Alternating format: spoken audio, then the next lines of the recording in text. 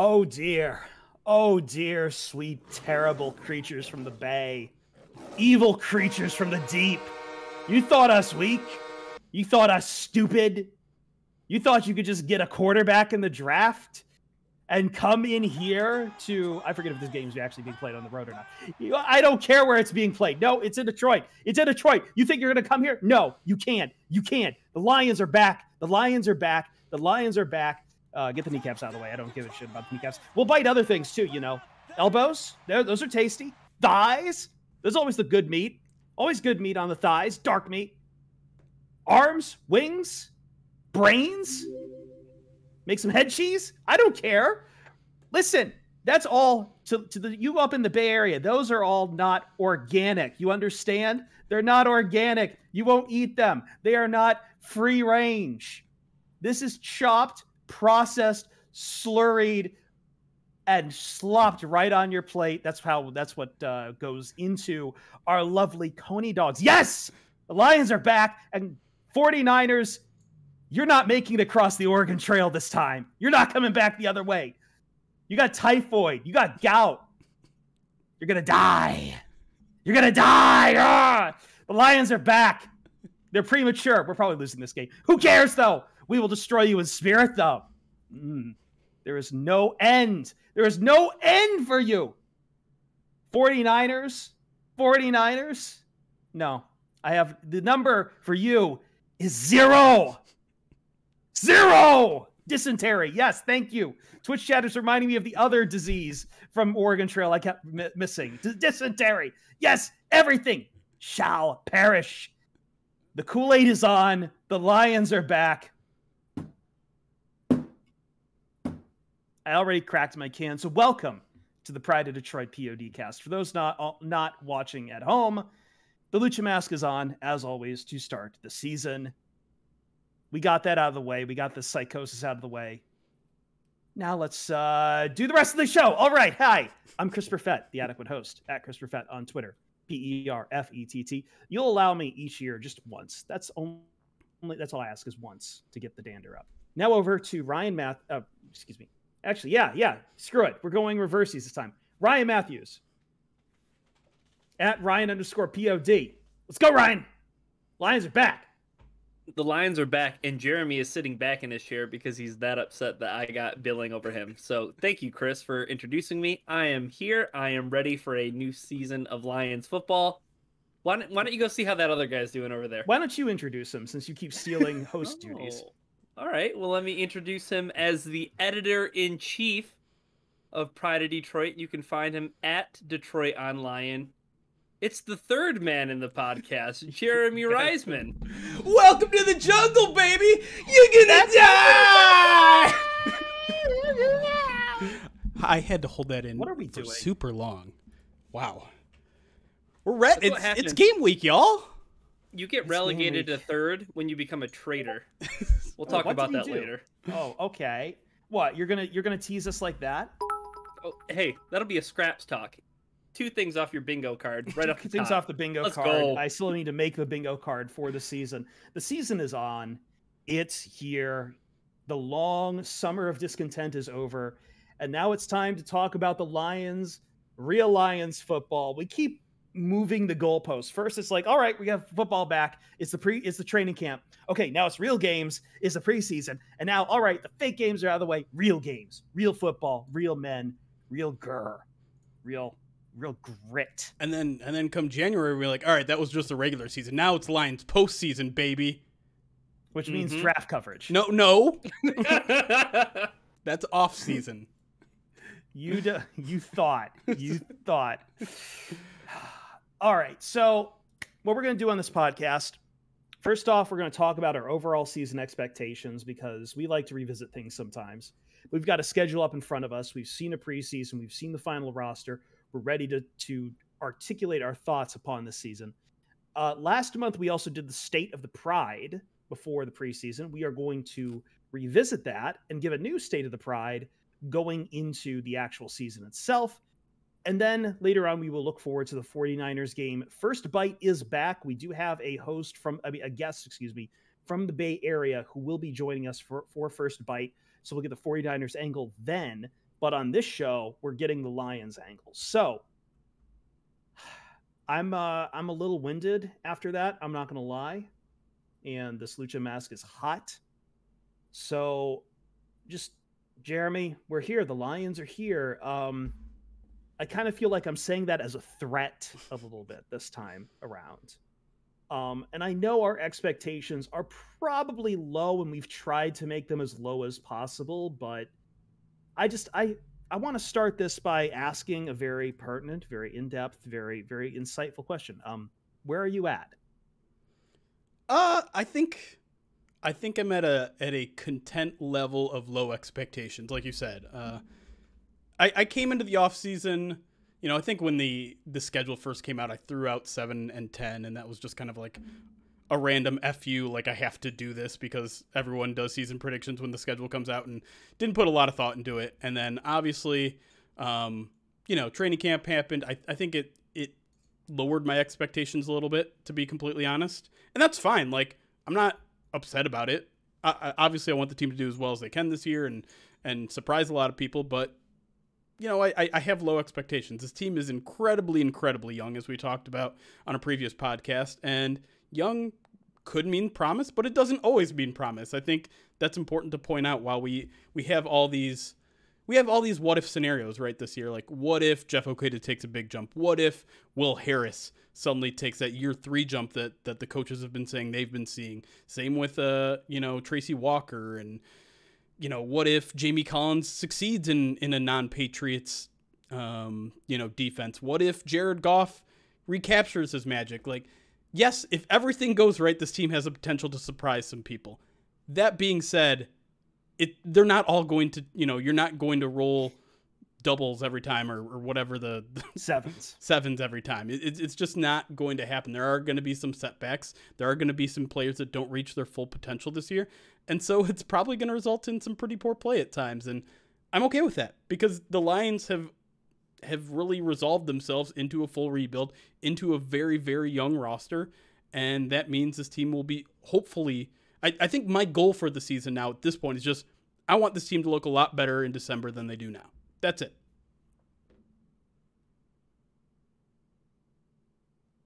Ryan is nodding his head. Mic drop. Nodding his head fiercely at the very strong, I want to see this team do all right in December.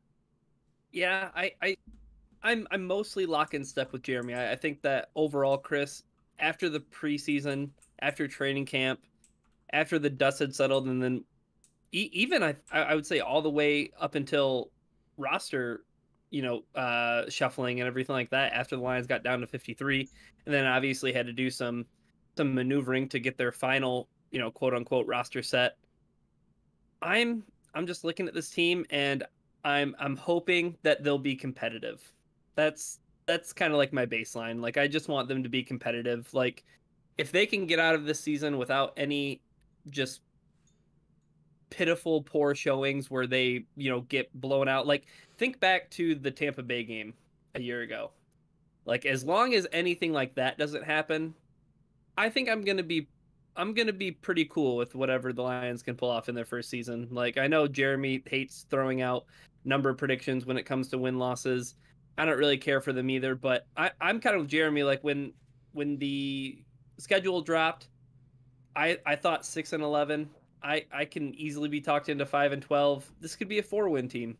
I see them at least winning a couple games, but I'm going lower. The last thing I wanted to say too was I think my expectations for the entire season changed as soon as they trade Matthew Stafford, right? Right. So I don't think there's a single move that happens for the rest of the offseason that moves the knob even close to what that did. And I think that completely rejiggered my expectations when it came to this season. No, that move ripped the knob off completely.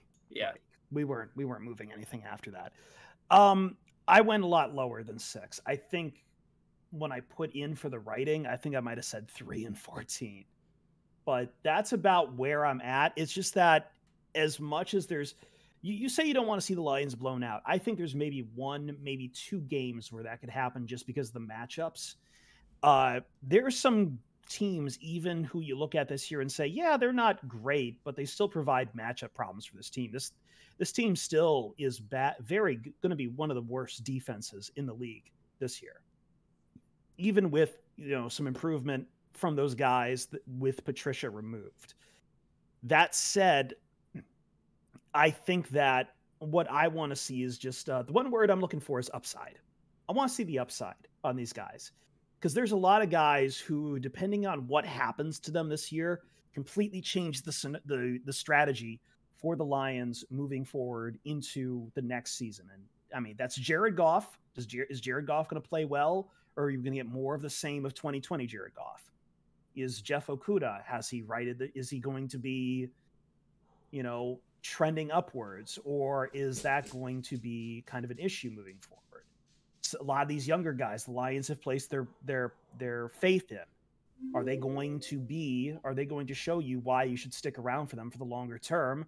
Or do you have to just kind of reach into the candy jar again and see what else you can pull out? There's a lot of questions for the team. It's extended, but as you say, this is the first real rebuild for the Lions since Stafford first came to town. Like the first full one where we've just completely ripped the Band-Aid off, completely thrown out everything, and just trying to work back from scratch again. Even the offensive line right now, is probably the strength of the team, but at the same time, it also needs some time to gel together, especially with Penei Sewell being a rookie tackle, moving to right tackle, and trying to get everything worked out in the system. To me, it almost seems like the coaches are on stage more so than the players this year, right? Like this, I think that's the one source of optimism right now, because a lot of these young players, we don't know what they are.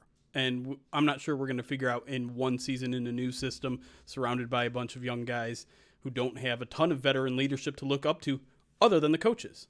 And so to me, I think the coaches are on display this year. And if we can see all the stuff we saw in training camp, which is high energy guys, have all the players, buying in and a lot of them improving. Like I mean, I've said it all off season. Like I'm thrilled with the amount of players that have already, progressed in their level of play just over the past month or two, in guys like AJ Parker and Jeff Okudah and Derek Barnes, and just all these young guys who are balling out. Now, there are some counter examples to that. The Lions didn't find a wide receiver. They didn't find a tight end 3. Sun God. He's doing well. Penei Sewell not doing that well. But I think my overall point is just like, if the coaches, to me, can show that they can progress these players, then I'm going to feel good about this future, regardless of the roster, honestly, because eventually the roster will get in place. And eventually the Lions will have talent in place. Maybe it's not top-tier talent. Maybe it's not star-tier talent. But if they have good talent in place, which they don't quite yet, and they have a great coaching staff, I think that can make a difference, like a huge difference. And so if the coaches can impress me as much as they have already throughout the next 4 months, I'm going to feel really, really good about the future of this franchise. And we've started to see this lately, because I feel like after an entire summer of joking about Dan Campbell and kneecaps and everything he said, I've seen some pieces lately, Jeremy, from The Ringer and from other places that have actually stopped and tried to listen to Dan Campbell. Right. And are starting to put a little more of a shine on it. Now, that might be a glaze right before the sacrifice. And I think as those losses pile up, especially locally, you're going to see some voices, especially from our friends in the newspaper industry, just calling for heads right off the bat, because this is a new normal. As I said, Yep. This is new. This kind of complete from the ground up is new. It hasn't been here for over 10 years. Lions may have underperformed in the past, and that's how everyone kind of expects it when the losses pile up. But I don't think it's going to be a bet. He still has plenty of room to work with. So you just it'll be interesting to see how strained that relationship becomes when those losses pile up. But for right now, I think at least for most people who seem to know the Lions properly, you're not expecting too much, and any wins are going to feel great. They're going to feel like house money, unless you are rooting for draft position, in which case I've got nothing for you at that point. That is going to be like the ultimate late season thing, right? Like, because like I said, I expect this team to be better later in the season. than they are now. And we saw it with the Miami Dolphins, right? Like they sold everything. They started from anew. They did a full rebuild. They had that season where they started like 0-7, and people were like, this team might go 0-16, and then they rattle off like 6 wins in their last 8 games or something like that. I'm fine with that. Like I know that's going to push the Lions down to like picks 12 through 13, but if they show that much improvement and prove that many people wrong, I'm in. Like that's great news. That's not bad news. That's great news. And Ryan, there is quite a bit of competition for worst team this year too, which, I mean, maybe that moves wins to other teams. And so maybe getting some wins near the end of the year doesn't hurt them as much, but yeah. I mean, just looking at the Lions schedule, if you're talking about down the stretch, I mean, I would say that 3 out of the 4 teams that they play in the final 4 weeks are all teams that have playoff aspirations. Packers, Seahawks, Cardinals. The only one of those teams, without playoff, expectations or hopes is the Atlanta Falcons. And who knows what Kyle Pitts will be able to do to this defense? Who knows? We'll see. But I don't know. The one thing I do know is that Jeremy is really onto something in the sense that the coaches will be the source of optimism, or they will be the source of much torment over the course of the season, because everybody is really comfortable with losing right now until, like you said, Chris, those losses start piling up. It's fun to play in that fantasy world where the Lions aren't 1-8 or they're not 2-12, and it's been a long season and they're just continuously getting kicked in the nuts. But I think that what will be the deciding, or this will be the difference maker, was that you won't have a figurehead, or you won't have a head coach coming out and, puffing his chest when it comes to his prior accomplishments. Like, yeah, I'm excited for the coaching staff to accept responsibility and for me to actually believe it. Yeah, I think that's right. I am curious how combative it'll be, but I think if any trouble does happen between the press and Dan Campbell, we'll just blame Jeremy at the end of the day. That's fair. That's okay. fair. That all aside, so we've talked about this. We've talked about what will surprise us, what will expect us. Just going rapid fire down here, then, what game do you looking at this, can they maybe win that you won't expect them to win on the schedule? A game that I feel like they could surprise any game. Like, this is the NFL. That's just how it works. I know this is a scapegoat answer, but like, I don't say the whole name. If you're gonna be like Ed, it could be any week. You've got to go whole. No, I'm gonna give Jeremy a radio lesson. No, my larger point here is that National Football League. Fuck National Radio. Okay, we're not National Radio. Say that. say it. You want to be that guy? You want to pump up the NFL? You got to say National Football League. No. Spell it out. I think my point is, like, I don't think this team, I mean, overall they don't have a lot of strength, but I don't think there's glaring weaknesses either. Like, wide receiver maybe, but I think there's potential just about in every other position. So that means it can all click in 1 week. Like, just 1 week, it could all go right, and they could surprise the team. They could beat the Packers. They could beat the Ravens. Like, I'm not going to predict those things to specifically happen, but I just think this team is like below average in everything. That's how I would kind of describe this team in general. Maybe there are some exceptions here and there, but if they can just play, if it all clicks, and like I said, this coaching staff brings a lot of energy. They bring a lot of, put the last play behind them, positive reinforcement. If all those things can just click in 1 week, like, I'm not ever going to count the Lions out in a game this year. I'm just not. I'm going to count them out in quite a few games. Me too. I'm going to count them out quite a bit. Probably the majority of them. I will. I think there's 4 winnable games on their schedule. They have the Bengals. That's it. They have the Eagles. The other are no chance. The other 13. I think in my prediction I said Bengals, Eagles, and a split with the Vikings for my 3 and 14. I think the Falcons. Maybe I'm in love with Kyle Pitts, but that's a matchup problem. This team still isn't good at coverage over the middle. Jeremy, I think what it is it's that quarterback syndrome that I'm suffering from right now, where I'm just looking at I'm looking at the NFL and I'm looking at the Lions roster specifically, and you see Jared Goff and you circle that name, and then you put him up against whatever quarterback or quarterbacks Andy Dalton Lions are going to be playing. Hey, I. All right. What do we think? Do we think Andy Dalton will be starting week 4? No. By week No, 4? no, No. okay. So I mean, that's why I circle a game like the Eagles, because it's Jalen Hurts or Gardner Minshew. I don't know, whoever's going to be under center for the Eagles, or Joe Flacco. if it's the Denver Broncos, it's I don't want to disparage the Teddy Bridgewater name, but it's Teddy Bridgewater or it's Drew Lock or It's Teddy Bridgewater, a bridge to a better quarterback. But then you just look. I don't know. I think you just look at the rest of the schedule, and it's like, I don't see anything where I would say the Lions are going to win that game. Okay, well, yeah, that I agree with that, but I just think upsets happen, and this team is capable of I don't think this team is incapable of upsets. I don't. Well, and of beating teams that are better than them. I think they could. And we know this season is going to be a war of attrition. So we do this every year at the beginning of predictions, where it's like, hey, every team is healthy in our heads right now, and when the Lions play the Cardinals in week 15 or whatever, like week 14, they're gonna be all healthy. Who knows? I mean, the Cardinals could have 4 wins themselves at that point. We don't know. I mean, hell, by the time we play the Vikings, half the team could probably be out with COVID because of Kirk Cousins doesn't want to get vaccinated. Who knows? Talk about good quarterback play, though. Oh, jeez. Jeez. Oh, this season's going to be so weird. Let's take a break. When we come back, we got to revisit the State of the Pride from last month, set some new ones.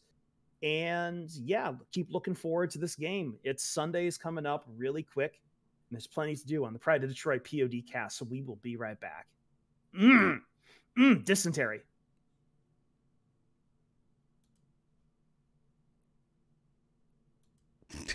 All right, you get to alerts because I need to turn my AC back on. Okay. I thought I would turn it off for the sound, and now it's really hot in here, especially with the mask on. We got, like a level 4 hype train somewhere in there. We had a bunch of follows before the show. I'll get to them first. DCW 57 Lines, thank you for the follow. Jen W, thank you for the follow. Kobe the Goat, thank you for the follow. Chavi Freno, thank you for the follow. Blommer, Andrew Keens, thanks for your follows. Hope you stick around. Hopefully you get those notifications on your phone every time we go live, because, spoiler, we might have 2 things tomorrow for you. 2, maybe. I don't want to spoil either of them.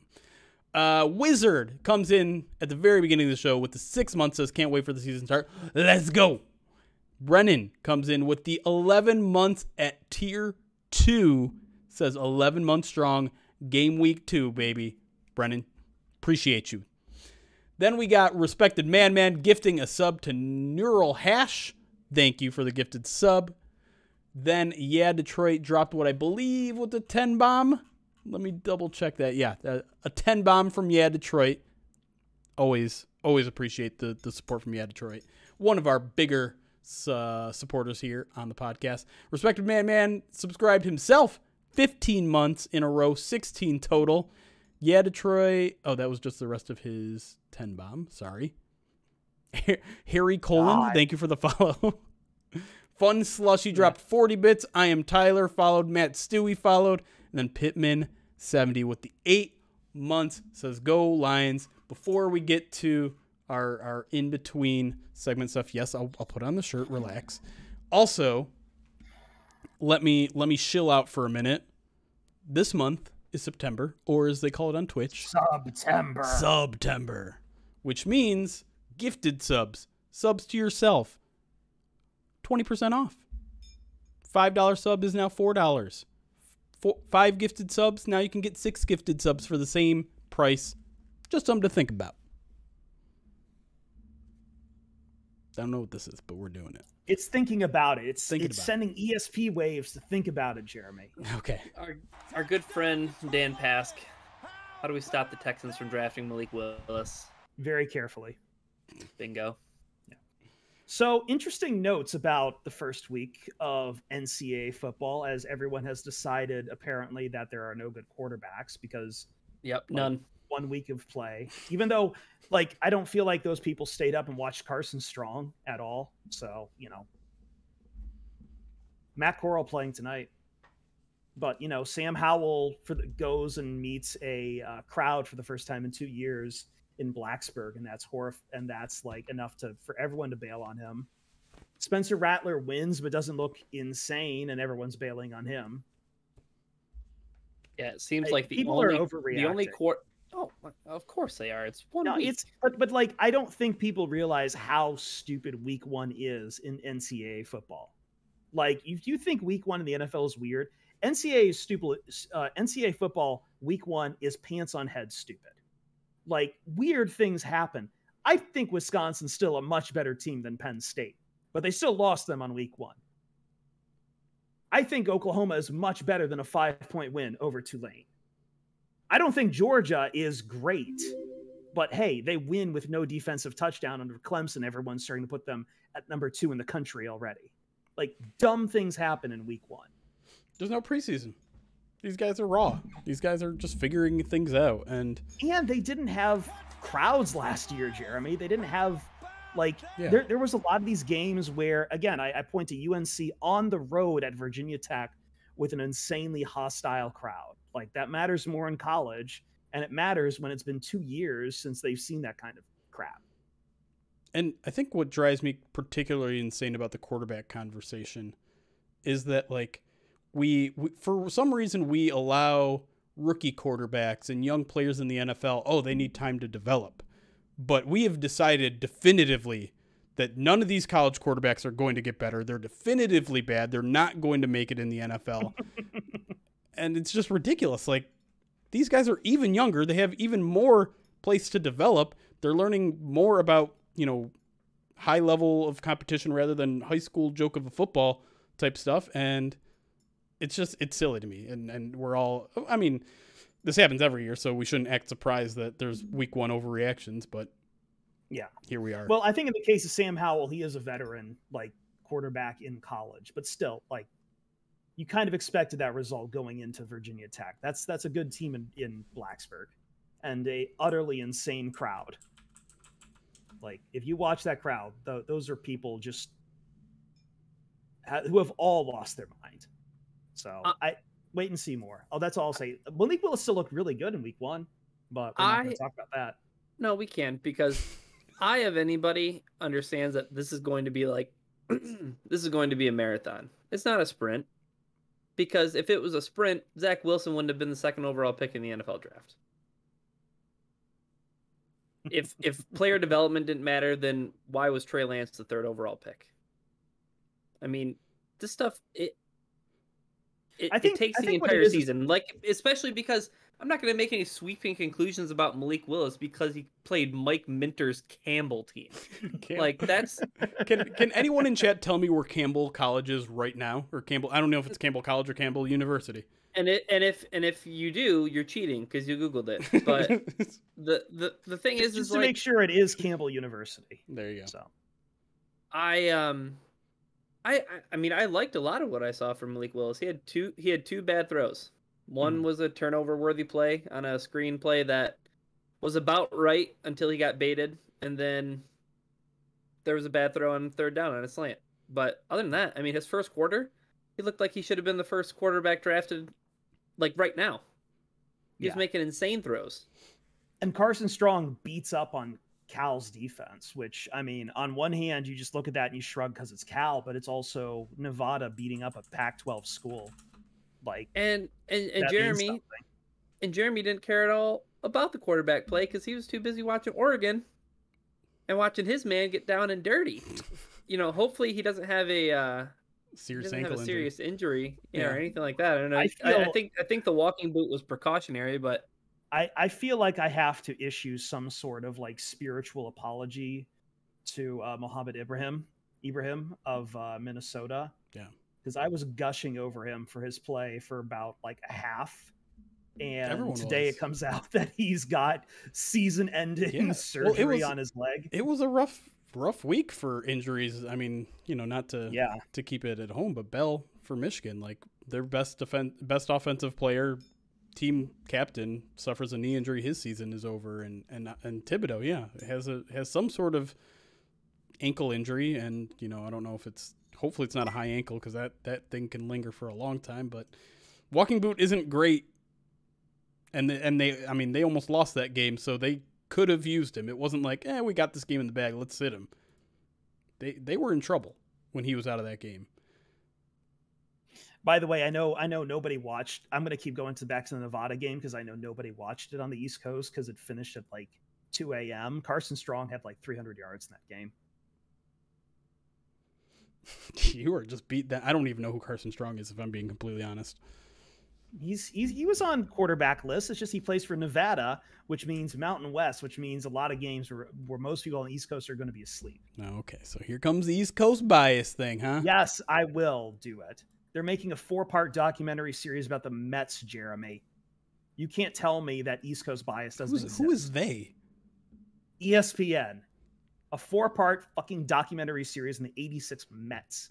Didn't we just spend time last podcast talking about how ESPN televised a fake school, playing playing a legitimized fake school? Where did the fake school? Was the fake school on the West Coast? On the West Coast? No, Bishop Sycamore, I think, from the was Midwest, it was floating around Ohio, right? Oh. Yeah. Yeah, and IMG Academies in Florida, I think.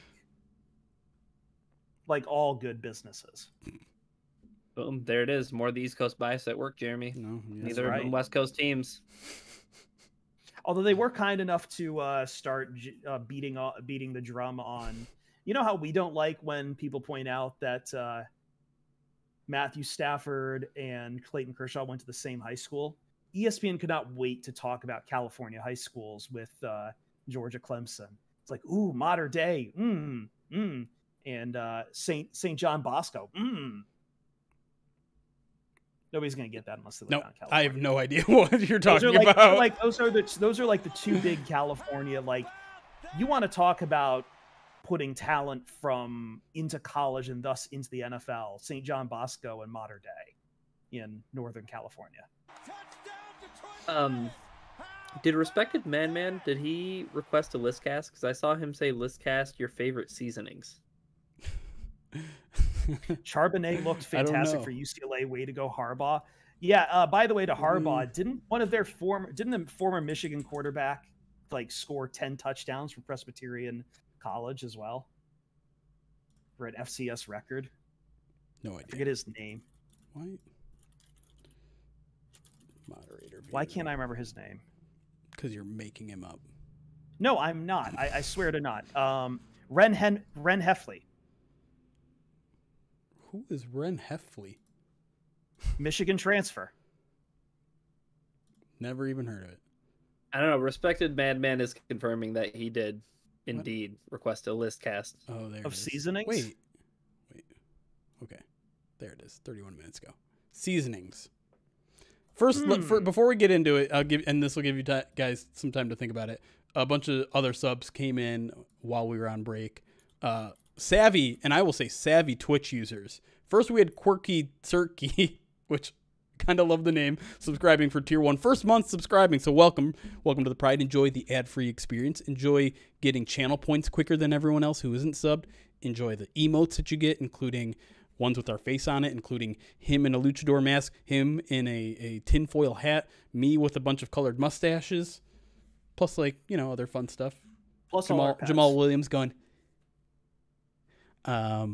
Anyways, then we had, and this is why I'm pulling the savvy card here.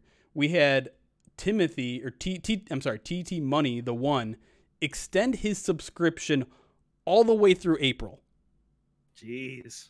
And I think what he's doing, and I don't Ride know, or die. He's utilizing the September, and I don't know if you can have the discounted rate for all those months. All those, I think you do.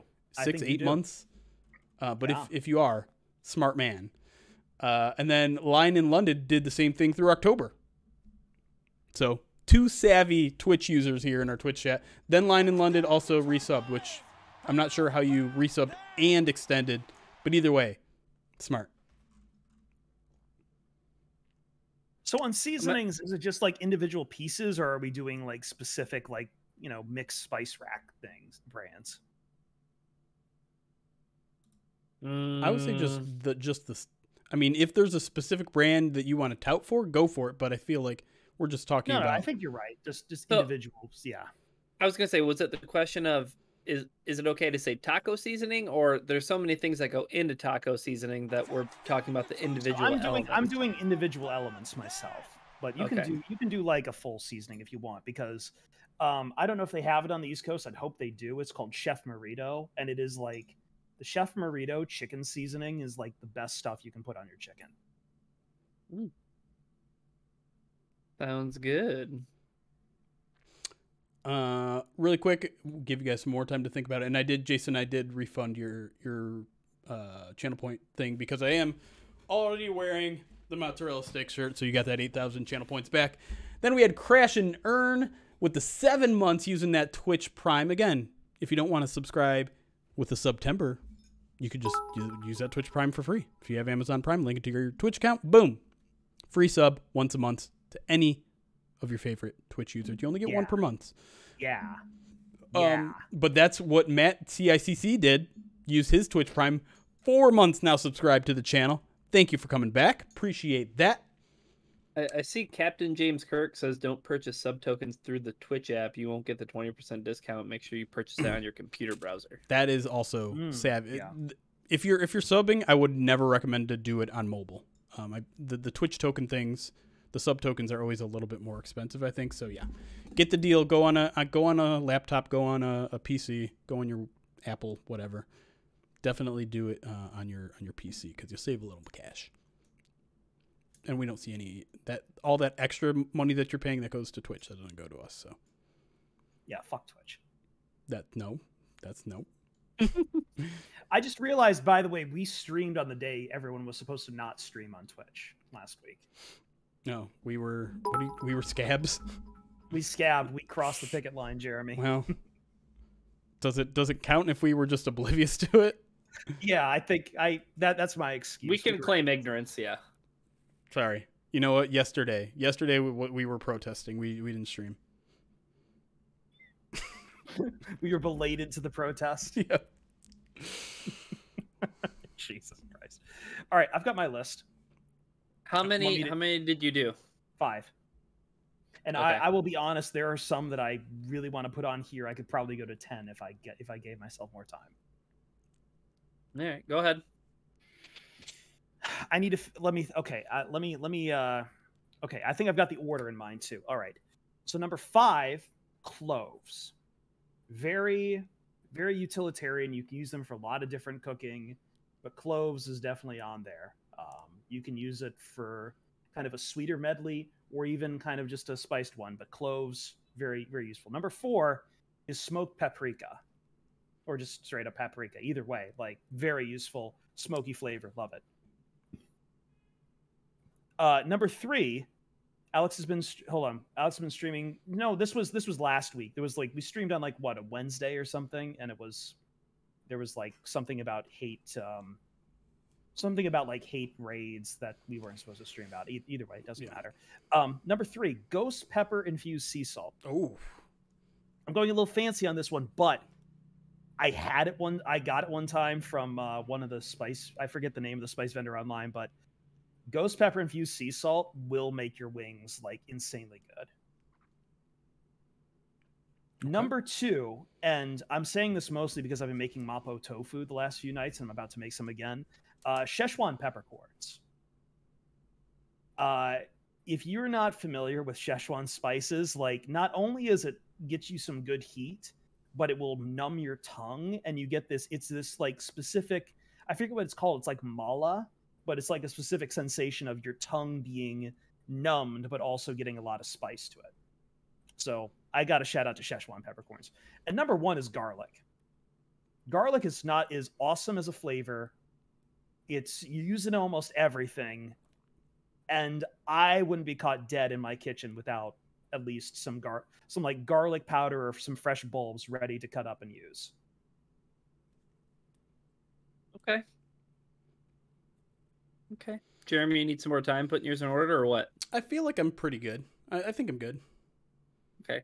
I will give you right there. I'm right there with War of the Lions, by the way. Take every recipe and double the amount of garlic for that. Yeah. Go ahead, Jeremy. All right. Number 5, seasoning salt.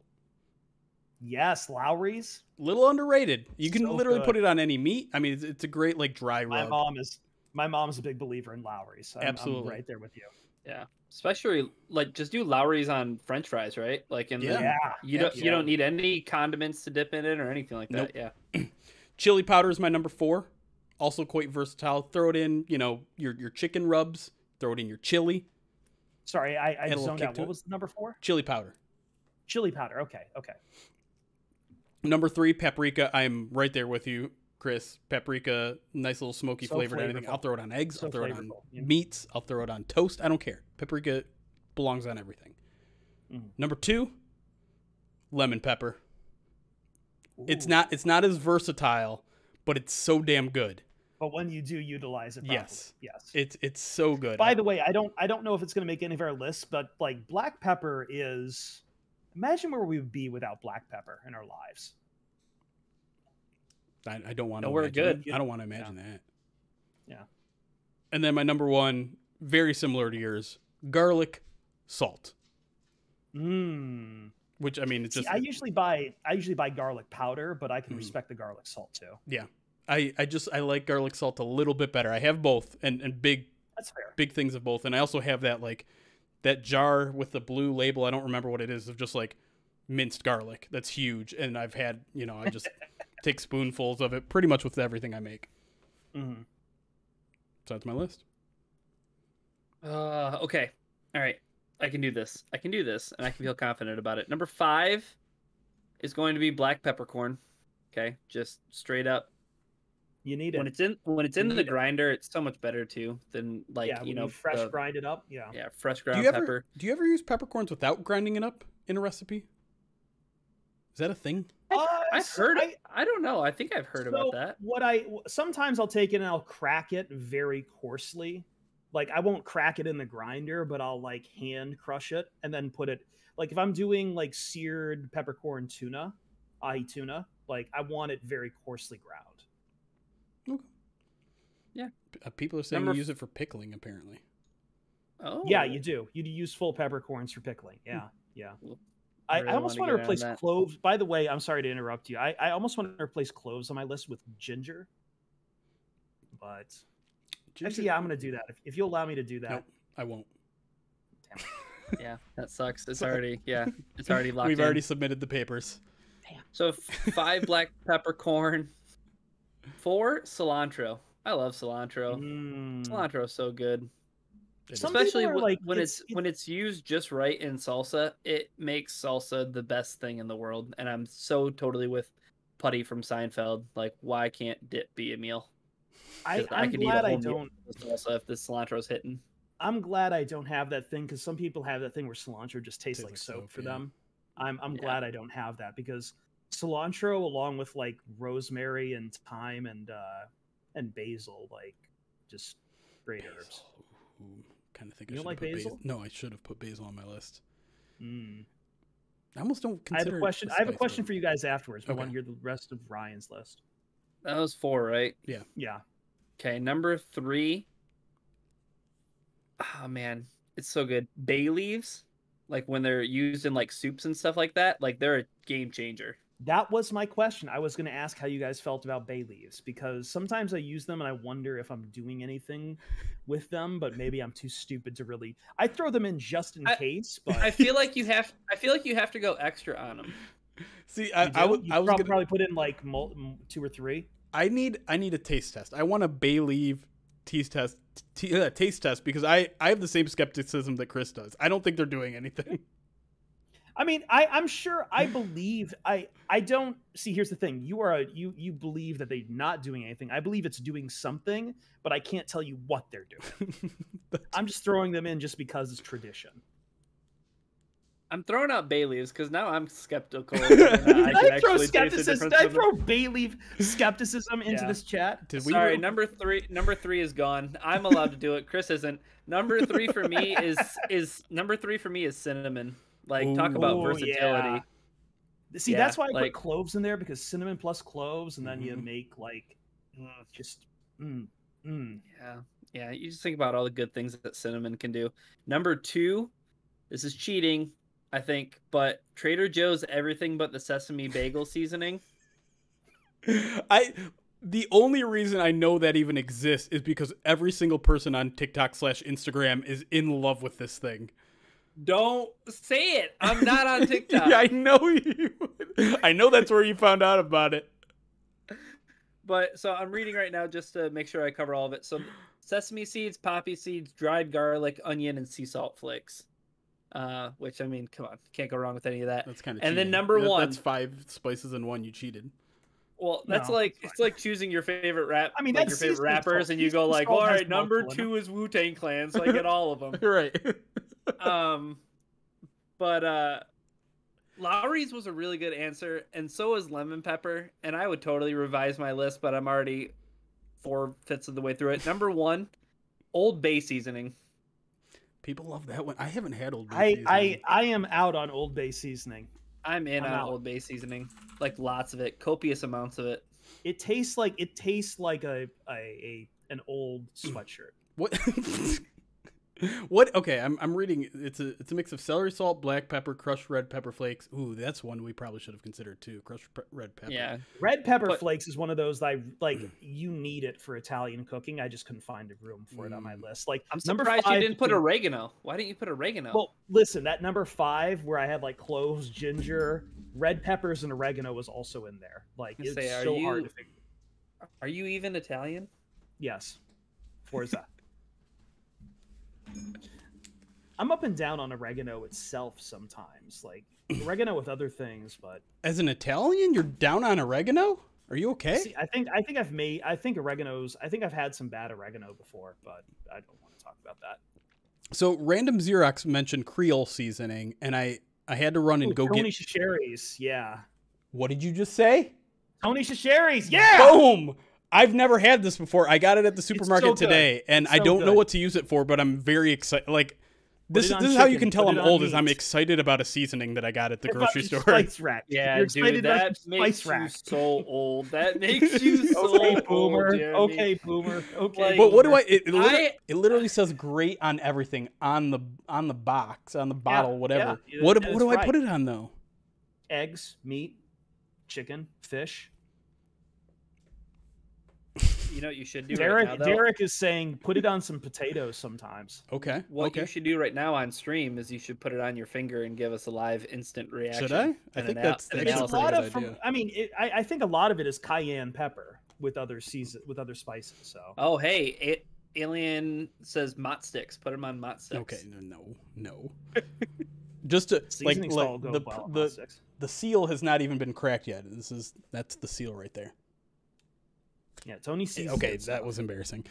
I'll put it way above old. Oh, Bay. there we go. How old are we? Are we unboxing seasoning Ooh, right now? I shouldn't have inhaled that. Stings I the like this. nostrils. I like this. Uh, Ooh, putting it on Brussels sprouts is a fantastic. I love Brussels sprouts. This is the coloring. It's very hard to see, but it's Where's little- where's it's Is Mrs. it like a Ruby little? right Is now? it like kind of like Orangish. brownish? Where is? Yeah. Are you doing this for Mrs. Ruby? Is she streaming right now? No, she streams on Monday, Wednesday, Friday. Wait, Mm. but in the afternoon now. Ooh, that's got a kick to it. Ooh, I like it though. Yeah. I'm in. I'm putting that in everything. Now. That's on my what's your? toast. I was gonna say, but what's your first instinct? What are you gonna put it on first? It definitely seems like a good dry rub meat type of thing. But like I literally think I could sprinkle this on toast and like it. Yeah, pretty much. Sorry, but Tabasco is a seasoning. So I mean, I Tabasco's like- too much for me. like I'm a Tabasco, Frank's. but I'm a Frank's guy. I went for stuff that I'm going to use in a lot of different dishes. Hot sauce doesn't count as a spice though to me. It's not a spice. It's a condiment, right? No, I agree. I mean, I use it in more cooking than versus other hot sauce. Worcestershire sauce, yes, very good. I'm actually going to do something. So now I'm about to become the old one here, and I don't have any of the cool cameras that Mrs. Ruby does. But this week I am going to make my own beef jerky, Ooh. and I do have my Worcestershire sauce lined up for that. I've been on a big Tapatio kick lately. Mm. I think one of the things that makes me the oldest is that of anything that I can put on fries, I want it to be malt vinegar. Whoa. I've never been. I'll do that if I'm having I'm doing that if it's like fish and chips. They have to I be will thick do- fries, I'll- right? Like otherwise Yeah, you're getting yeah, really, really I would- soggy. Yeah, What's I gonna think make me- I think it's best with waffle fries because they have like the strongest integrity of like any of the fries. They don't break easily, nice and fortified. You guys are gonna think a lot less of me, but I really like good mayonnaise with fries. I'm not mad about that because I make fancy sauce, mayo and ketchup. I was Fancy thinking about sauce? mayonnaise. I was thinking Yeah. about mayonnaise the other day because there was that guy on College Game Day who like Oh, covered himself. God. Oh in my mayo. god. I was really that- I don't know why everybody on my timeline had to talk about that. Like I don't know why everybody had Well, to it just quote tweet reminded it me. and weigh in on a man pouring mayo all over The himself. only thing Jeremy that it Clarkson, reminded he's a fiend now. I did. the only thing that reminded me of was there used to be a channel called Regular Ordinary Swedish Mealtime way back on YouTube that kind of popped up the same time as Epic Mealtime. And the Swedish guy who was on it, his big shtick was every time they did a recipe, he would take a massive spoonful of mayonnaise and eat it. And the camera would be right up on his face as he's chewing it, and then he'd go, "It's good for you." The things that you share, Chris. Some of the things. Big Aries asks how much for Jeremy to recreate that for charity. No. Absolutely not. No. That's a waste of mayonnaise. Well, that would I be mean, one of the granted, more it's appealing juice. parts for me to do it, is to Well, I waste mean, granted, mayonnaise it's juice. because it's horrible. Oh, come on. Oh, come on. Have you ever had Kewpie? Kewpie mayonnaise? Like, you got to get non-American mayonnaise. Kewpie. It's like the big Japanese brand of mayonnaise. That's your answer to But it's everything. like Just get the Japanese version. No, but like, honest to... This isn't a fucking weeb thing. This is a food thing here I'm trying to do. Ranch over mayo, no. Absolutely. Well, okay, the bus stop. Hold up. We're hard stop.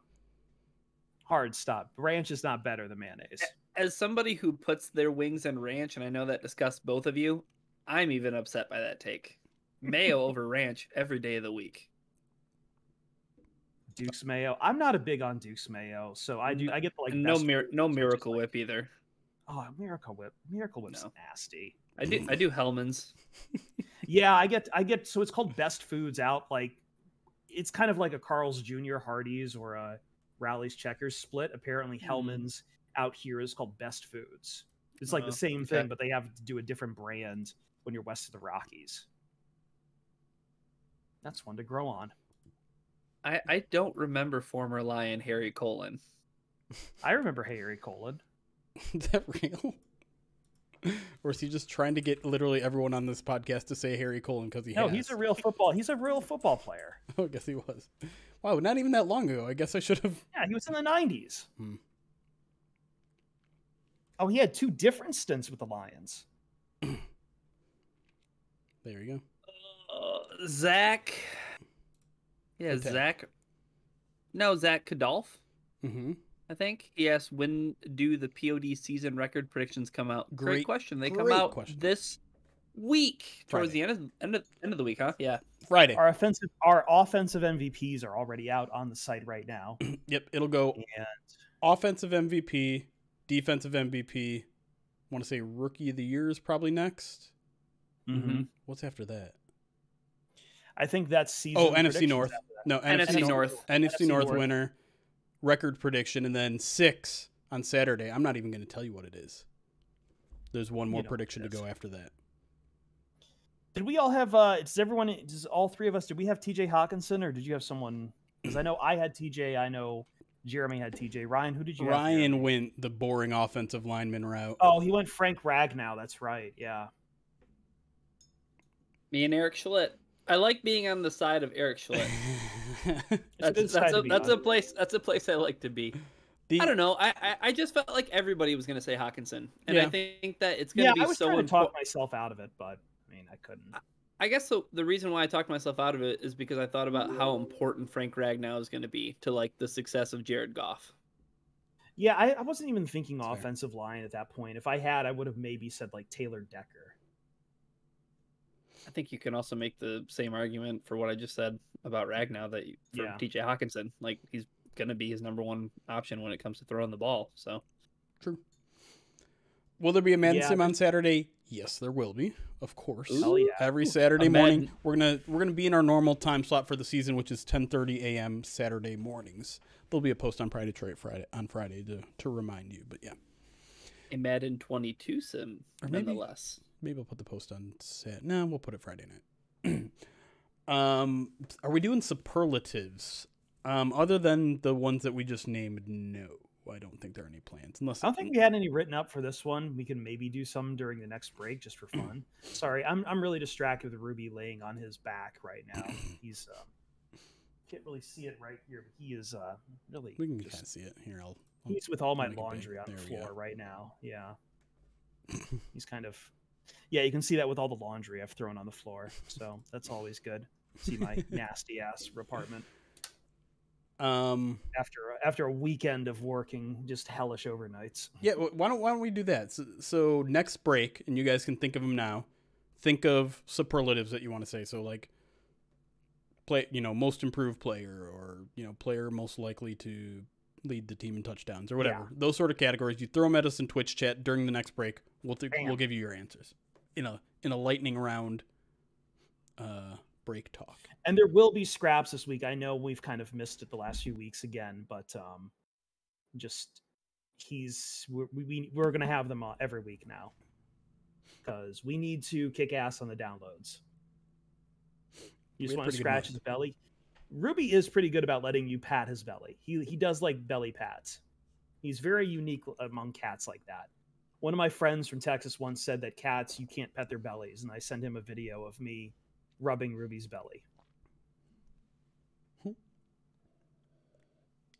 I saw people enjoying my invisible cup as well.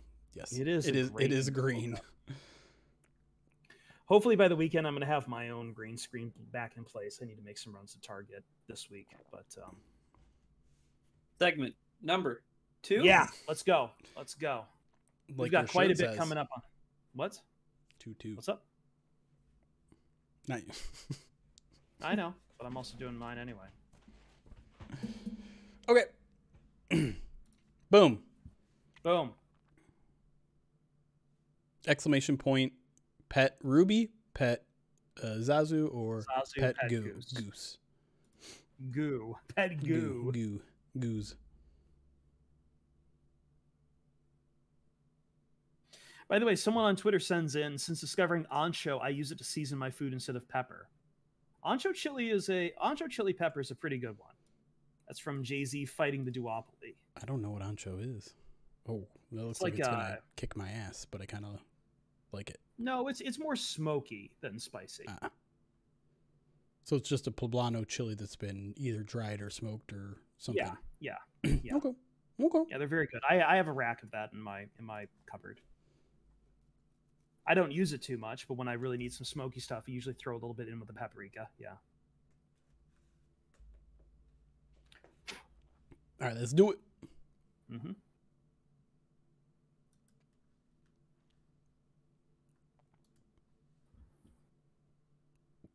Yes, the season preview continues on the Pride of Detroit POD cast. We are fired up, ready to go, and using up all the energy we can while the Lions record still sits at a perfectly balanced 0-0 before hell kicks in. But we're gonna face this season with irony and gusto and fun.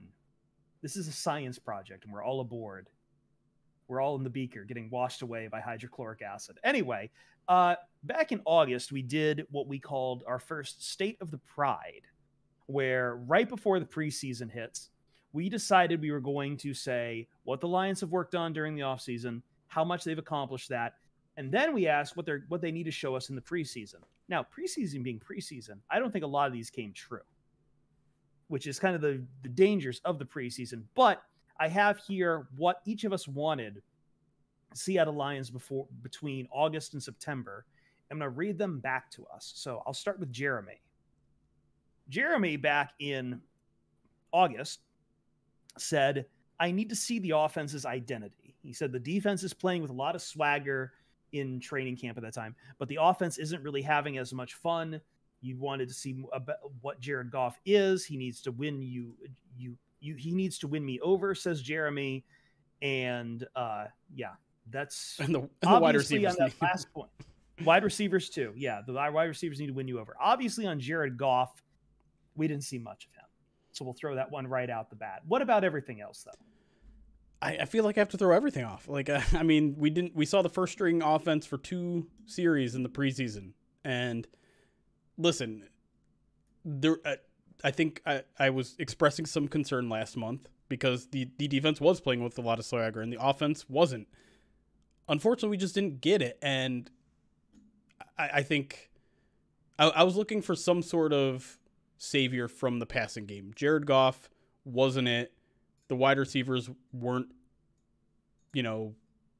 really separating themselves from each other. And so that's what I was hoping to see, and I didn't get any of that. And I come into the regular season with probably even more concerns about the offense than I did before because, as we saw, the Lions didn't have a wide receiver. We still don't really know who the number 2 wide receiver in this team is. It's probably Khalif Raymond, but if you were going to tell me back in August that Khalif Raymond would be your de facto number 2 wide receiver, I'd be like, oh no, what happened? and I mean, the Lions trade for a guy, the Lions get a guy on waivers. I mean, that tells you all you need to know about this wide receiving core. Like, no one in camp did what they wanted them to do, and so you're left with Khalif Raymond, you're left with Tyrell Williams, Amon-Ra. Like, the only optimism really coming out of that group is Amon-Ra St. Brown. That's it. Like, the Sun God. That's your optimism. And all that, the other things I'm clinging to, and we won't really know this, and we weren't going to figure it out in the preseason anyways, is can a run game salvage this offense? And maybe that's me jumping ahead to things that I need to see in September. I need to see if a run game can salvage this offense because we didn't get any DeAndre Swift in the preseason. We barely got any success. I mean, I guess maybe that's another positive that we got from the preseason is I feel pretty comfortable with the running back depth. Like, even if Swift goes out, Igwebuike had a really nice preseason and made the team. Jamar Jefferson looked pretty good in camp. Didn't get a ton out of him in the regular season or in the preseason. But yeah, I need this defense to carry this team because to me, I just don't think they're going to get it out of their passing game. And part of it is a lack of confidence in Goff. Part of it is a lack of confidence. I would say a large portion of it is a lack of confidence in the wide receiving group. And then part of it is like, okay, well, you can't just completely rely on TJ Hawkinson. He can't be 80% of your targets. He can't be 80% of your offense. Teams are going to get wise to that. So there has to be some other option. And I guess the best way to mitigate all that damage is a run game, and we still don't know what the Lions got there. Yeah, I think you mentioned Amon-Ra St. Brown, and it just seems like his connection with Goff is just farther ahead, but that's really all that separates him, and he is still a rookie and a mid-round rookie at that. So there's going to be limitations to what he can do, and it feels like a lot of his comfort with Goff is, I don't know, was it mostly from the outside or was it from the slot? I mean, you can kick him both ways. Mostly slot. He's going to start in the slot, I would say. But yeah, you might see him on the outside a little bit as well. But like he's mostly there just again because just Goff seems to be the most comfortable with him right now. Yeah, and that's really about it. Ryan, you said I want to see what happens when turbulence hits. There's going to be downs, adversity that this team will face early on. You want to see how they're going to react. Now, obviously, preseason, there's not a ton of turbulence to talk about, but there were definitely moments in the preseason that Lions' backs were up against the wall. So what did you see? They definitely flew through some shaky weather, I think. And specifically, it was with a couple of players that the Lions are expecting to be huge contributors and to be productive as soon as possible in order for them to be a competitive football team. And one of them, obviously, that jumped off the page was Penei Sewell. And the struggles that he had in the preseason were magnified. They were blown up to, 100 times magnification. And it was something that I don't think a lot of us were expecting. I think a lot of us were expecting a much more polished Penei Sewell and somebody who was ready to plug in and solidify that team or, solidify that offensive line And it's obvious that things are going to take some time. And it wasn't only just Penei Sewell. It was, Jeff it Okudah. was Vaitai. Yeah. Well, so that was going to be Sorry. my next guy. Sorry. Okay, but I think to Okudah, Yeah. you see the opposite. So Okudah has that really rough play, right? And one of the things that I really gained out of this preseason were the comments from the coaching staff. And I think that perspective is going to be so key in having these young players progress. But it was the comments that the coaching staff made about, I'm not focusing on the one bad play that Jeff Okudah did. Like, he's going to learn from that play. Let's start focusing on the good things. Let's start focusing on the improvements and the strides that he's made already as a cornerback from last year, who really struggled, to where he is now. Like, that was one of the things that really encouraged me about when turbulence does hit, because that one play was being so made to be everything of Jeff Okudah's preseason. Yeah. We're washing away all of the good things from training camp. We're washing away, even game 1 of the preseason where, you didn't hear much from the secondary at all because they did a pretty good job. And I'm encouraged by that, and I feel really good about the coaching staff. So, I mean, it's preseason turbulence, though, right? Like, regular season turbulence it's much different because the games matter and they start to count and the fans get louder and that's what happens. So, it's going to take a few weeks, but I'm encouraged by what I've seen in the preseason. I think there's something tangible that I can take from the preseason and say that's the kind of coaching staff that I want leading a rebuild and a really young team. I want to build off that a little bit too, because the cornerback position specifically with Okudah there it's all about bouncing back, right? Like, you ask Aaron Glenn, you ask Aubrey Pleasant, they'll tell you cornerbacks get beat. The best ones get beat all the time. But the only way that you're good is if you rebound for them. You put those plays behind you. You wait. You weather the turbulence. And that's something that, like you said, that's what we saw Jeff Okudah do. And he literally said, like, that's what the coaches have been harping on us. You're going to give up a good play, but it's how you rebound. It's how you weather the storm that really defines you as a player. And so Okudah goes out, gives up a big play early on. What does he do next?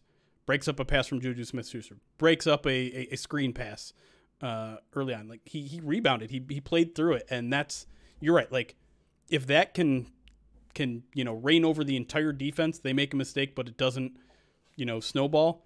That's going to be huge for this defense, because, I mean, we just talked for the whole first segment how, like, the record of this team could be really ugly by the time we hit November. And if they can still kind of keep that, like, next play mentality, maybe they do show us something impressive in December.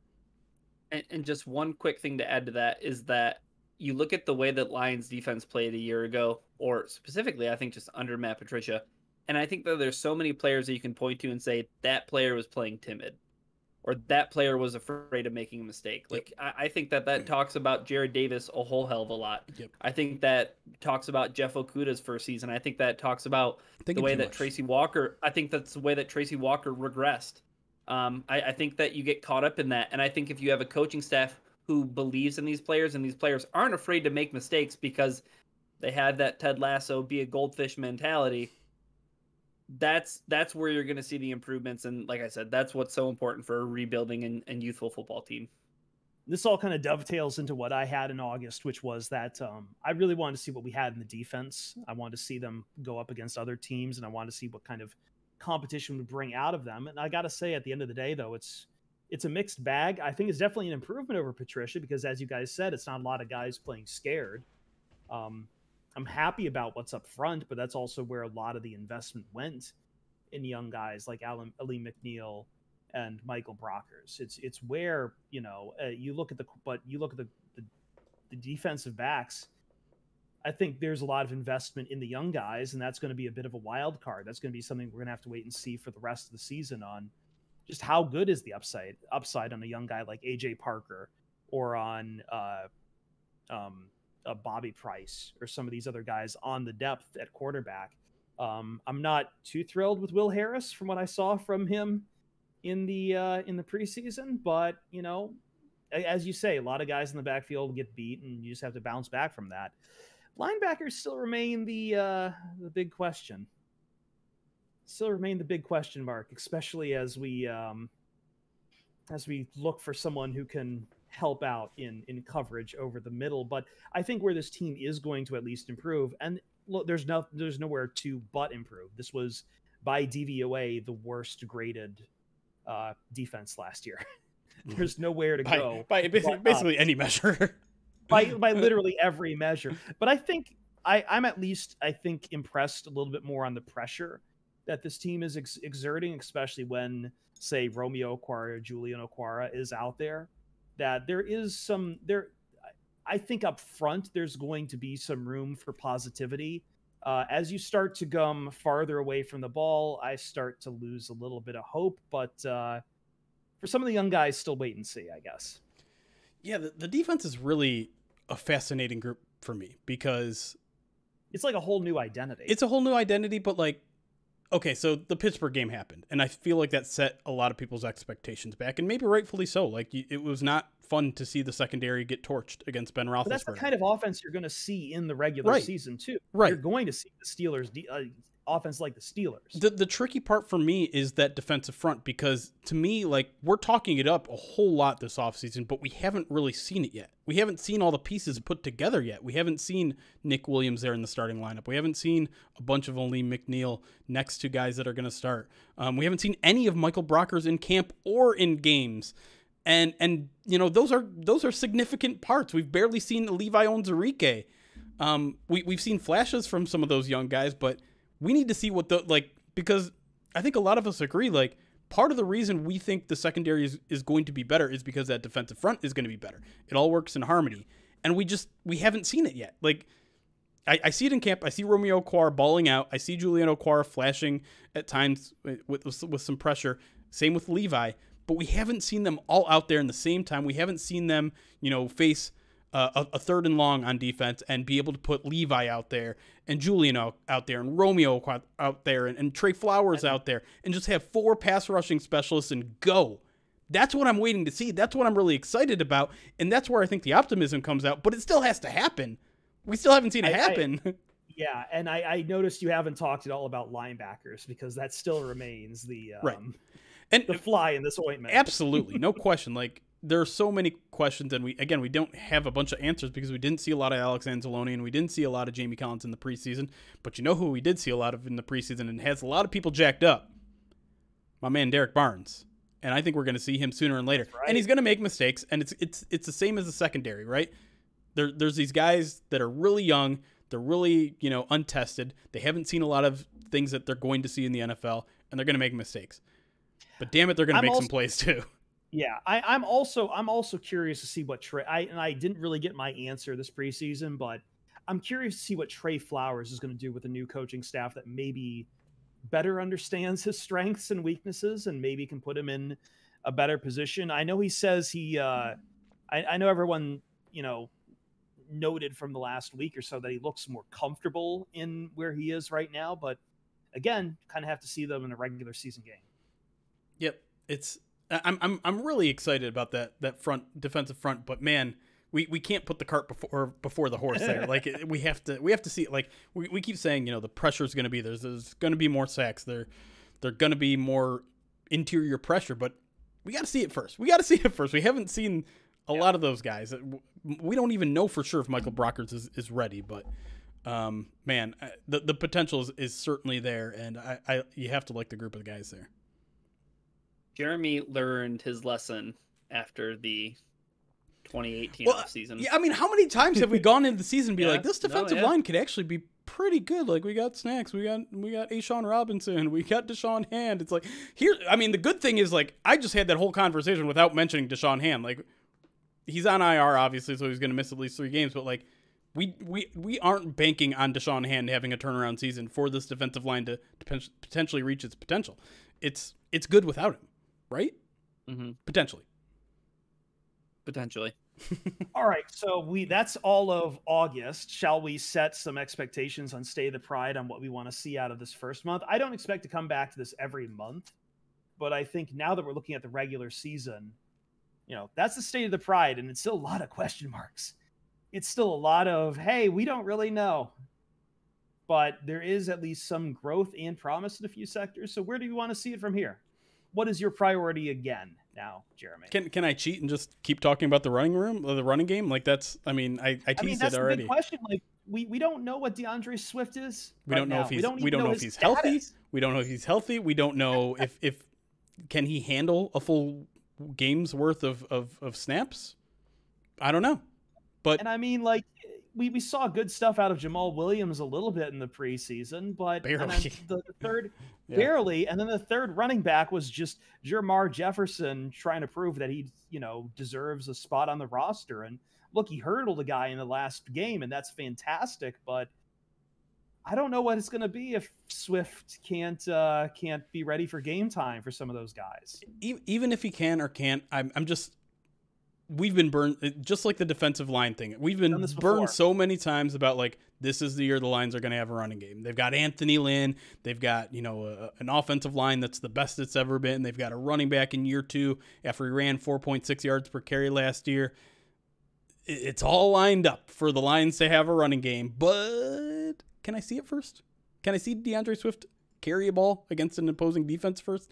Can I see how well his groin's holding up? Can I see if, the Vitae at guard for the full off season, do we get a better result there? Can I see Jonah Jackson take a year 2 jump? I need to see it. I'm sorry. I'm a results guy. I need to see it before I'm just like, the running game's back in Detroit. We have established the run. Yeah. I'm optimistic, but it also part of me thinks like this team could fall behind early, and then like, what are they gonna do when they can't run the ball? I don't know. We'll see. Jared Goff. The answer is always Jared Goff for the entire season. Like, that's what we have to see. I think that we all got to see, one abbreviated drive, if you even want to call it that, 3 and out, ends with a nasty sack. And then you had the second drive where it was a super long drive, but that could be how the Detroit Lions 2021 offense can be characterized for maybe the entire season. Is it lasts almost like 9-10 minutes. It goes 11-15 plays, but it ends in a field goal. And whether or not that field goal will be made or missed remains to be seen. But this is just going to be a team that's going to, I think this is going to be a team that really struggles. Like once it gets into scoring range, once it becomes, oh man, once it becomes dagger time. Keep your eye. We've retired that, right? We've retired that, right? I think Hawkinson's still doing it. I hope nobody's doing it. I'll say on that note is maybe keep an eye. I'm pretty sure Austin Seibert's on waiver wires for your fantasy league. So keep an eye and then decide if you don't really have a great kicker.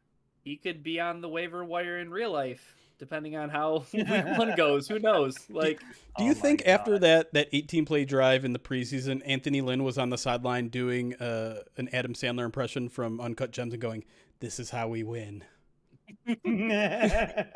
Yeah, do you want to win with 3 running plays or 18?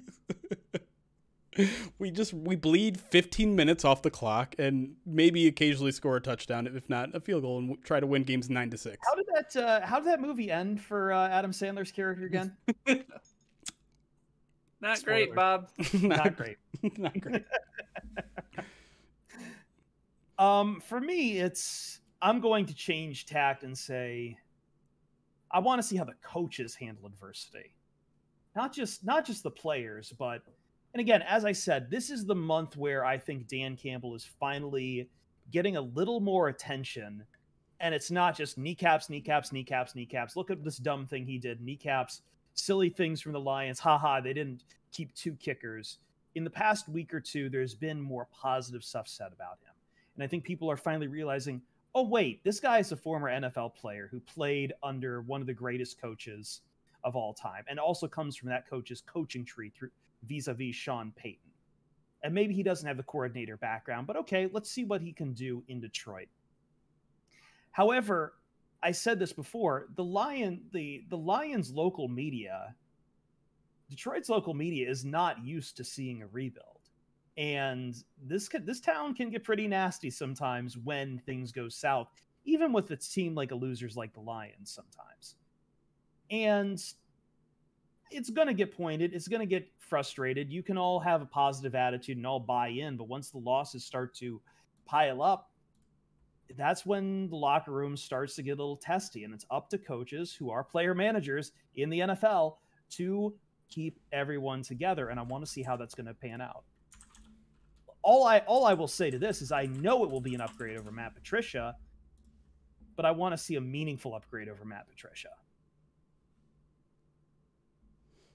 Yeah, I'm with you, and it's you're right. I think that's a good point to bring up, and we've talked about it a little bit already. But just like that, when the turbulence hits, how will this team respond? How will the coaches respond? Because it seems like everyone is taking their cues from the coaching staff right now, and yeah, like I think the Lions, the media, Detroit, they're all in the honeymoon phase right now with Dan Campbell. And rightfully so. Like, he's done everything right. Aside from Don Muhlbeck, but he's done mostly everything right. Well, I mean, it was not a great start for him because, like, yeah, the kneecaps thing sets your coach as a CEO people asunder. And then there was, quite a few questions from the regular people about why this guy get hired and not. But none of that was happening locally. Like, the players bought in, Detroit bought in, and who cares about them? No one cares about them. They're not going to impact. It does matter still. It doesn't. Well, it doesn't though. Like, ticket sales are from local people. People buying in Detroit. You just have to get the local people to buy in, and that's all that should matter to them. But yeah, like this team's going to lose some games. Like I know that's not probably what a lot of people that are listening in want to hear, but this team's going to lose some games. So then what happens? Is Dan Campbell still like the cheery, like, golly gosh guy that we like seeing every day in front of the press? Does he get a little angry? Does he get frustrated? Does he lose some of his energy? And I suspect the answer to that is no for every single one of them. I think he's just going to be himself. But it definitely is something that intrigues me because I think a lot of people are taking cues from him right now. As long as Dan Campbell doesn't, do something like publicly suggest that his players should be executed, I think that he'll do a pretty good job. In that guy's defense, that was him bombing a joke from an old USC coach, I believe. However, also against that person, Brian Kelly's the only college coach with a body count. By the way, to close out this segment, Lions have announced their captains. They have indeed. And they did it in listcast format because they have 5. Jared Goff, Frank Ragnow, Alex Anzalone, Trey Flowers, Jalen Reeves-Maybin. Can't say I'm really that surprised. I mean, Alex Anzalone might be a bit of a surprise. Like, I thought maybe Jeff Okudah had an outside chance, given how vocal and how much of a leader he's really been in training camp.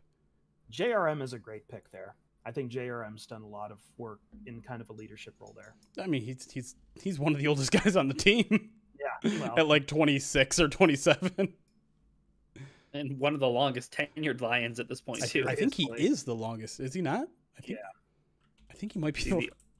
Is he the only player? No, Taylor Decker, 2016. Yeah. Good call. Who is not a captain. Frank Ragnow gets the captaincy over him there. But anyway, let's take a quick Frank season. We're taking a quick break here, and when we come back, let's talk 49ers. Let's talk about those guys with dysentery from the Bay Area and their quinoa and their avocado toast, which is delicious. We'll be right back on the Pride of Detroit PODcast.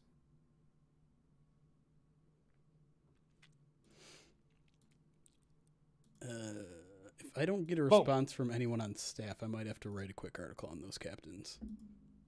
That's fine. We can kind of sit here and talk about it while you're doing that. You guys ready to do like a lightning round superlatives? Yeah. I'm down. I'm down to do that. All right. Well, then you're going to have to look at chat, not me. Chat, are you ready to throw some superlative categories in there? At us. I'll check on chat while we're going on. Tyson the Collector, yes, I am a real pro wrestler, and I do work at Fox Sports. So let's see here. Who wrote this? First time chat from a viewer. second worst offense in the NFL aside from Houston. I don't know about that. I think the Eagles' offense is going to be really bad this year. I think everyone, when you're talking about worst team in the NFL, everyone's sleeping on how bad the Eagles are going to be.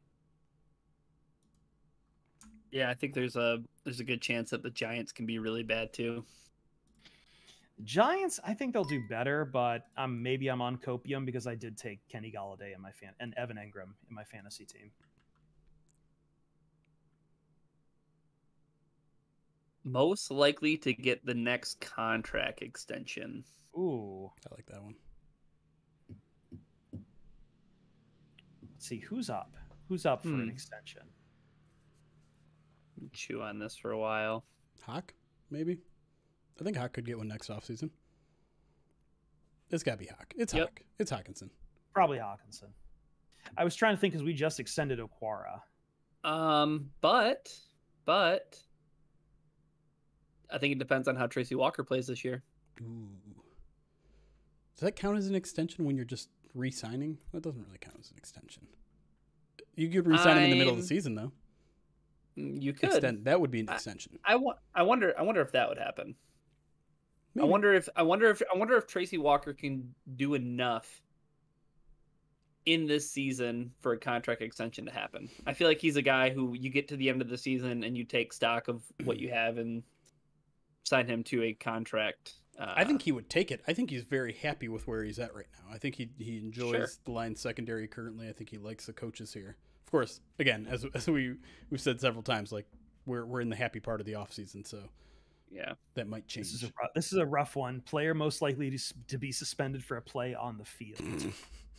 What if like real quick though? What if Seibert is just like lights out like in the first like 6 or 7 games? Do you think that they would lock him into a contract extension? Yes. No. I think with a kicker you have to show consistency through a full season before you go extending a kicker. Yeah, that's why I put $20 on Justin Tucker to not miss a field goal this season. Anyway, so Chris, what was yours? I hate doing this one, but the next one up that I saw was player most likely to get suspended for a play on the field from Harry V. Bad. Jamie Collins. Really? He already did it because he already headbutted a ref last year. Oh yeah, that's true. I was looking towards some rookies just because I feel like some of these guys are coming with a mean streak, and so then Levi. Levi's a pretty good answer. I was kind of leaning Levi. I was leaning Levi, or maybe Melifonwu. Just because he got into a fight with Amon-Ra. Well, it's also too, like, I don't know, maybe it's because I just heard Tom Brady talking about this, about like this, because he kind of took the weird stance of like, yeah, defensive players are getting screwed, but he's also saying a lot of it's on quarterbacks throwing it over the middle to guys who are murder going balls. to just get crushed. Yeah. Here's I think a slightly better question. Who's going to get the first Lions taunting penalty of the season? Right. That was, I was going to bring that into conversation, because if you get 2 taunting penalties, you get kicked out of the game. That's not really, that doesn't count as a suspension, but we can go with it though. Man, it's got to be someone in the Lions secondary. Those guys it's a defensive player. Those guys are like kind of out of control right now. Yeah, it's going to be a defensive player. Alien Victor's on my side. Yeah, DB. It might be Okuda. I don't. But I'm like, I'm gonna go on a limb and say Tracy Walker. Just to be wild card. Jared, I think no. Not Jared. Uncle Indigo said Jared Goff seems like a taunter, and I couldn't disagree more. That's I don't know. That's troll speak. Amon-Ra St. Brown is a sneaky, of course, sneaky. Oh man, he's a sneaky favorite. Like, we were thinking about the defense completely, but that seems like almost a I just don't think. man. I just don't feel like the offense is going to get many places where they can really be in a position to taunt, though. I could see like Amon-Ra just like doing a first down symbol and like dropping the ball right in front of a defender. Or like spinning the ball like right next to a defender that's on the ground, and him doing I think he's more likely to, like, once he's going to like push and shove with a corner, and he's going to like go up for the contested ball, come down with it, and then immediately get both of them are going to immediately jump up, and he's going to immediately get in that corner's face. Yes. That seems more like Amon-Ra to me. Yeah. I don't know if this is really a superlative, but Tyrell Williams over or under 1,000 yards receiving. 17-game season. God, Under. I am really curious what stats are going to do to 17. I'm going to say under. Not Because by I a lot, also but think under. too, like the 17. I don't think 17 is like a statistical like just straight addition. Because I feel like by the time a lot of these guys get to the 17th game, everyone's going to be fucking tired. I'm gonna say over. Ooh, okay. I'm gonna say that Tyrell Williams is the leading receiver for the Detroit Lions. Ooh, Really? okay. Okay. He might not lead in receptions though, but receiving yards he will finish in first.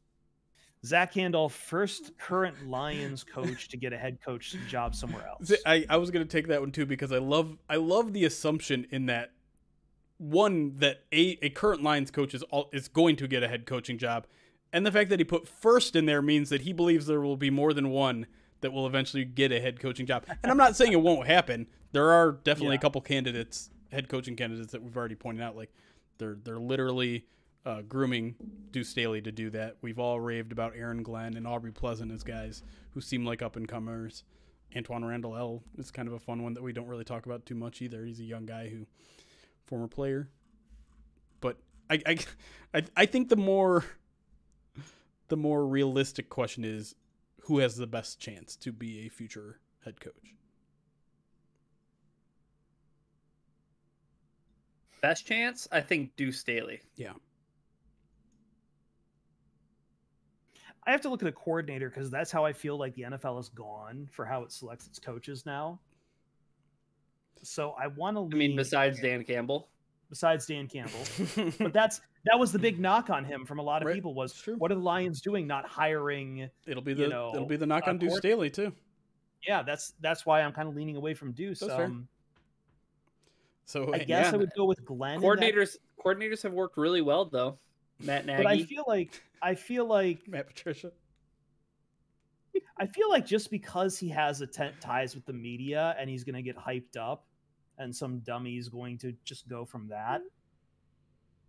Can I give a dark horse suggestion to Mark Brunell getting an OC job, knocking it out of the park somewhere, and then immediately far too quickly going up to head coach? Jared Goff would have to be really really good. That's true. That's why I have to pick a defensive coach is because I think the defense might outperform people's expectations. I don't think that's going to be the case with the offense. I was more thinking Aaron Brunell Glenn working with the next quarterback after Goff, but yeah. Aaron Glenn got a head coaching interview last offseason. Yeah.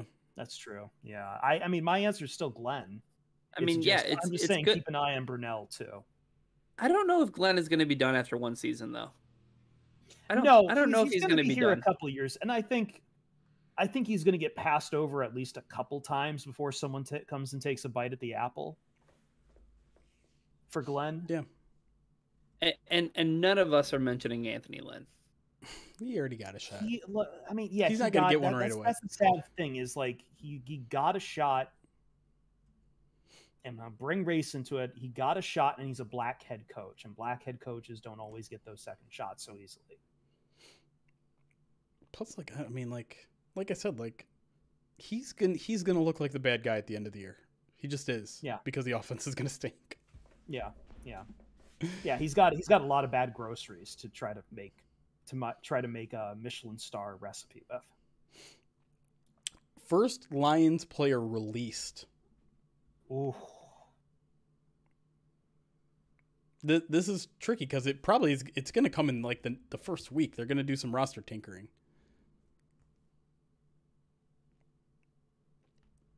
I think It's going to be a defensive back, right? No, I think it's going to be a wide receiver.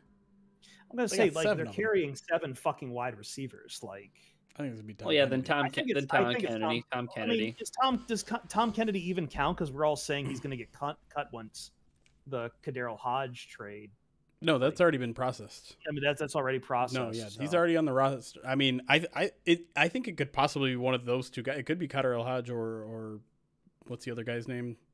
Tom Kennedy? No. The guy, Trinity Benson. Trinity Benson. Because like I mean, there's no guarantee those guys work out. Like they're taking flyers on them. You know, one inexpensive flyer with a 5th and 7th round pick and getting a 6th back in return. But you know, I think they're just like, hey, we need to take some flyers here. We need to see if we can improve the room. Kennedy has already kind of proved his way. They know what they have in Kennedy, I guess is the best way to say it. So if they learn that maybe these two new guys aren't what they hype to be, they could be gone in a week. It wouldn't completely shock me. People would get upset about it, but whatever. Can't wait until these horrible takes of the offense get proven wrong. Yeah, I mean, if it gets proven wrong, it's proven wrong. Like I'm thrilled if I'm wrong. Try to tell me. Yeah, I'm thrilled if we're wrong, but try to tell me on paper that this is a good offense. Like, unless you believe that that Jared Goff was just winning those games in Los Angeles because of him and not Sean McVay, but he was doing it with grit and determination and all those other fun things people like to talk about when they talk about QB wins. Like, I'm looking at this offense and I'm like, what are you going to impress me with on paper right now? The like I said, the only hope is a run game. And to be fair, like I think I've been consistent in the past month or two. Is like I don't like what I'm seeing about the offense, but I can't judge the running game in camp because there's no live tackling. I can't judge the running game in the preseason because DeAndre Swift isn't there and Jamal Williams was barely there, and half of the offensive line didn't play for most of the preseason. So there is that if you're clinging to offensive hope for the Detroit Lions, it has to be in the run game because I'm sorry, you're not going to see a threatening Saying aerial something attack. You haven't seen is a horrible take. All right, so we're just going to assume it's all rainbows and puppies because we haven't seen the full thing. I mean, what did I throw all of my training camp observations out? I've been watching training camp for a month. You want us to fucking lie to you guys or what? You want us to treat you like an idiot? Because I'll treat you like an idiot. Lions are going 17-0, man. Playoffs all day, rainbows. You're going to get a fucking pony and a Ferrari. Like, Ooh. I love a Ferrari. Will the pony fit in the Ferrari? Nope, I didn't see it. But you want the other extreme. Cut out the fucking bullshit, man. You want the other extreme. You don't want to hear that, hey, this doesn't look great right now. You want to close your ears and go, la, la, la, la, la, la, la. Don't be an idiot. I mean, what you're basically asking us to do is say nothing. Like, we're not allowed to have any sort of We're not allowed to give our fucking opinions. I mean, like, come fine. on, man. It's fine. It's whatever. Like, based on what I've seen in camp, things don't look great for the offense. I hope I'm wrong. I'm open to potentially be wrong. We get proven wrong about a lot of stuff in the preseason. Wrong a lot. But at the same time, like stop. there was also a lot of warning signs in the past couple of years under Patricia, where it's just like this team looks like garbage in the preseason. This defense can't stop a thing. We got killed nonstop for saying that this team did not look good under Patricia. We got people telling us nonstop, you guys are wrong. This defense is about to turn a corner. This team's about to turn a corner. That turn never came. We slammed right into that brick wall. I wonder why Anthony. Oops. Oh, frick. Wow, I'm just hitting the wrong buttons like crazy today, Chad. I'm sorry. Sorry. I'm trying to fix it. All right, we're good. Sorry. I didn't mean to cut you off, Ryan. Oh, I am deafened. Hold on. There we go. There you go. Yeah. Wow. Ryan, you said something about Anthony Lynn that I so rudely cut off because I clicked about 6 different wrong buttons before I got to where I wanted to be. That's okay. So what I was saying was that I am still kind of perplexed as to why Anthony Lynn decided to not take a year off and decided to make this Detroit Lions offense his reclamation project. Maybe he knows something we don't. Maybe we're all wrong about the offense. Maybe it's because we haven't seen anything yet. Maybe. I here's the positive. We have seen things. I feel like can I just I think the theory is that Lynn got won back by the fact that he's working with former NFL players as coaches around him. I think that matters a lot, especially for guys who are former players. Sure. To work with guys who have played under the shield and aren't just some like upsized quality management assistant who played like D2 as his peak.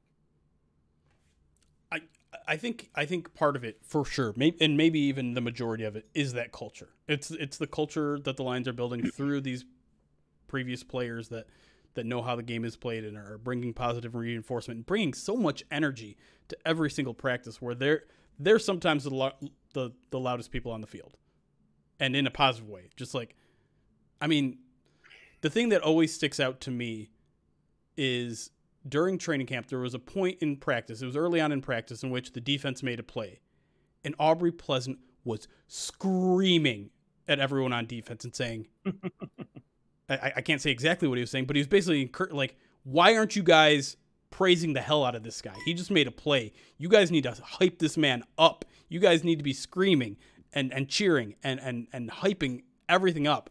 And it's just like, yeah, I want to hear. But again, that's what I want. Yeah, that's energy. That's energy from coaches you aren't getting from guys who started as quality manager right? assistants. Exactly. That's what I'm saying. You're getting it from former players. That's, I think, we're coming at it from the same to the same point, just from different. Sorry, my throat's raw now. From the same, just from different angles. Yeah. What were we talking about before? Anthony Lynn?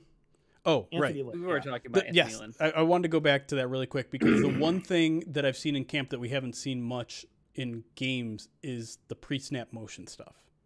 And I think that's might be something to get a little bit excited about. I think the Lions might mess around a lot with where their players are at. You know, you might see some wide receivers in the backfield, some running backs out wide. You might see finally I saw hints of it in training camp, y'all. 2 running back sets. They might be coming. They might finally be coming. We saw the play that got wiped out in the first game where Amon-Ra was lined up in the backfield. Split right. Backfield. So, I mean, I think they're going to try to be as creative as possible and this is what they've said they've done from the past, which is just use the talent that they've got and try to put that talent in positions to succeed. It might, considering they only have what I would consider 3 or 4, maybe 3 weapons in DeAndre Swift and Amon-Ra St. Brown and TJ Hawkinson, like those are your 3 primary weapons, I think. But they're gonna try to find ways to get those guys open and in space. You got to be creative. Yeah, you have to be, and they will try. They will work their ass off to do it. My question is just if the talent pool in terms of your offensive weapons is that thin, how are you going to get those guys open? Because the other team knows it. And that's maybe that's where someone steps up. Maybe that's where Khalif Raymond steps up. Maybe Tyrell Williams does get to 1,000 yards. But I'm skeptical. That's all. It's room to grow. It's just not going to be it this year. There's too many questions to different groups for me to think that all of it, and it all needs to work right away. Like all those different questions have to be as one dismissed. Jared Goff has to be average to above average. DeAndre Swift needs to be healthy and able to continue to improve on what he is. And one or two of these wide receivers have to work out. Yep. And Penei Sewell has to grow up pretty quick. Yep. And just think about what I said too. Like I said, this team has 3 weapons, and I included a 4th round rookie in one of those weapons. That we're all very high on, but I mean, we've all been high on rookies before sometimes, and it just doesn't. Yeah. Really quick, Captain James Kirk with 10 bits says, keeping it real, guys. I don't want a POD that shits out rainbows and tells BS. Nothing about this offense looks good. Looks like it will be good. Obviously, we could be wrong, but we have not seen anything so far that gives the mask makes me different. That the offense will be good. Not on the day where I'm wearing the mask, man. And not where I'm losing my voice, apparently. Wow. So I know we were talking about next Lion to most likely get a contract extension. Mark Andrews with the Ravens just signed a big old deal. 4-year deal worth $56 million, $14 million average per year. He'll make more money through 4 years than any other tight end in the league. Dang. That's good stuff. Hockey gonna get paid next offseason. We'll see. There's some really interesting stuff in the NFL this year. Like I think I just had to fill out my predictions for this year, and I think I filled out like Bills Rams for the Super Bowl. I don't want to bet against Mahomes, but it's hard to go to 3 Super Bowls, and that is a lot. I don't know. I had to be on the radio with some guy who was former Detroit radio who still wanted to take a dump on Matt Stafford. I didn't think it was that big of a story in this time of year to really be bringing up Matt Stafford's playoff game from against the Cowboys, but it feels like ancient history, man. It does, and it feels it like is ancient history. It was 7 years ago. Yeah, I don't know. I'm kind of glad Stafford isn't getting like a massive amount of spotlight on him in LA right now, just because LA isn't a giant NFL market, just because like it's not a sports he doesn't market. need those shit takes. He doesn't need those shit takes. He's in a good spot, and it's a tough division. Do we? I don't know if you guys are planning on doing a gambling podcast, but maybe this is good between segment fodder. Do we want to talk about Super Bowl picks? Yeah, let's do it, because I think me and Ryan on our next gambling podcast, we're going to be mostly looking at week 1. Okay. Yeah, I already have 2 bets in. Yeah, I noticed Which you one do you kept getting a believe lot in? of free plays. Hold up. We need to talk about Ryan's free plays with all of his crazy props he's just throwing left and right. Yeah, give me free bets and I'm going to use all of them. But yeah, so I have a $50 free bet on the 49ers. I think they could be sneaky contenders. Like if Trey Lance really pops off, that defense just needs to be healthy, because I mean, legitimately, you're going to see such an improvement from that defense if they can just stay healthy. And I don't think that, I mean, it wasn't a huge concern. We're talking about a team that went to the playoffs or went to the Super Bowl just a year ago, like in the season prior, with Jimmy Garoppolo at quarterback nonetheless. So I don't know. I like the 49ers as a sneaky team. And I'm really, really scared of Aaron Rodgers on a warpath. Yeah. Yep. I'm really scared. The NFC is going to be that's going to be a brutal playoff for the NFC. I don't. One team that I'm for sure out on is the Tampa Bay Buccaneers. Really? Even though they brought back everyone. Yep. And they're all vaccinated. I'm very out on the Tampa Bay Buccaneers getting back to the Super Bowl. Did everybody forget that Tom Brady threw 3 picks in the conference championship game and got bailed out by Matt LaFleur making bad choices? And Kevin King getting absolutely toasted by Adam Humphries? Like, I don't know. Like, I don't think they get as lucky. And then, I don't know. I don't think it's going to happen. I think that they have a good shot in the NFC South to win that division, but I would not be shocked if they got upset in their first playoff game. They don't only have a good shot in the NFC South. They've basically already won it. Yeah. Right? Like, who's like, you don't believe in Sam Darnold? You don't believe in Sam Darnold? I don't believe in Sam Darnold. I don't believe in. I don't believe in him. I don't believe in Jameis Winston. I certainly don't believe in Jameis Winston. But if there's any coach that could coach his way out of a paper bag, it would be Sean Payton, right? Like with that run game, and if it's gonna be Kamara, if it's gonna be Taysom Hill, whatever. Like, I don't know. Listen. I hope you're right about the Bucks. There's nothing about the Bucks that I like or enjoy. I don't like Tom Brady. I don't like Florida. Hey man, more rings for Ndamukong Suh. That's my. Is that where he is still? I don't know. Yes. But and it's weird because bringing back everybody from a Super Bowl team can go one of 2 ways. It can be like, well, you stood pat. That's not good.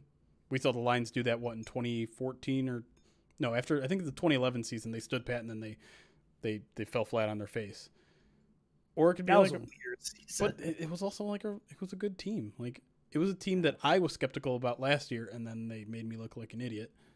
They went through some early season struggles, and I think that's something to point out. But I'm also a big Bruce Arians fan, believer. I think he's a really good head coach, and I have the Bucks going back to the Super Bowl, but losing to the Buffalo Bills.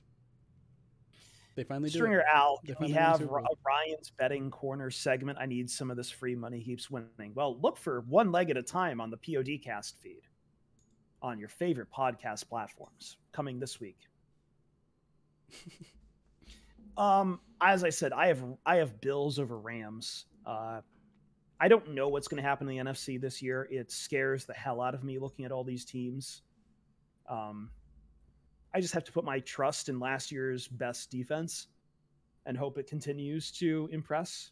And you expect that hopefully Cam Akers being out for the season is the real problem I have. But I think there's no reason that He's a running back. He's replaceable. But the Rams offense has always needed a good running back. It's just how it's worked. It's just, but still, I feel like they can get some breaks to get there. And then the Bills, I think the Bills, first off, I think for the Chiefs, it's hard for me to say they're going to go to 3 straight Super Bowls. That's not but something why? we've seen because it's not something we've seen in forever, Ryan. Well, we've never seen Patrick Mahomes. Okay, but there was a lot of Tom Brady teams that didn't go 3 Super Bowls straight. Don't try to tell me that Tom Brady's even in the same class as Patrick Mahomes as a physically gifted back quarterback. in the day, he was.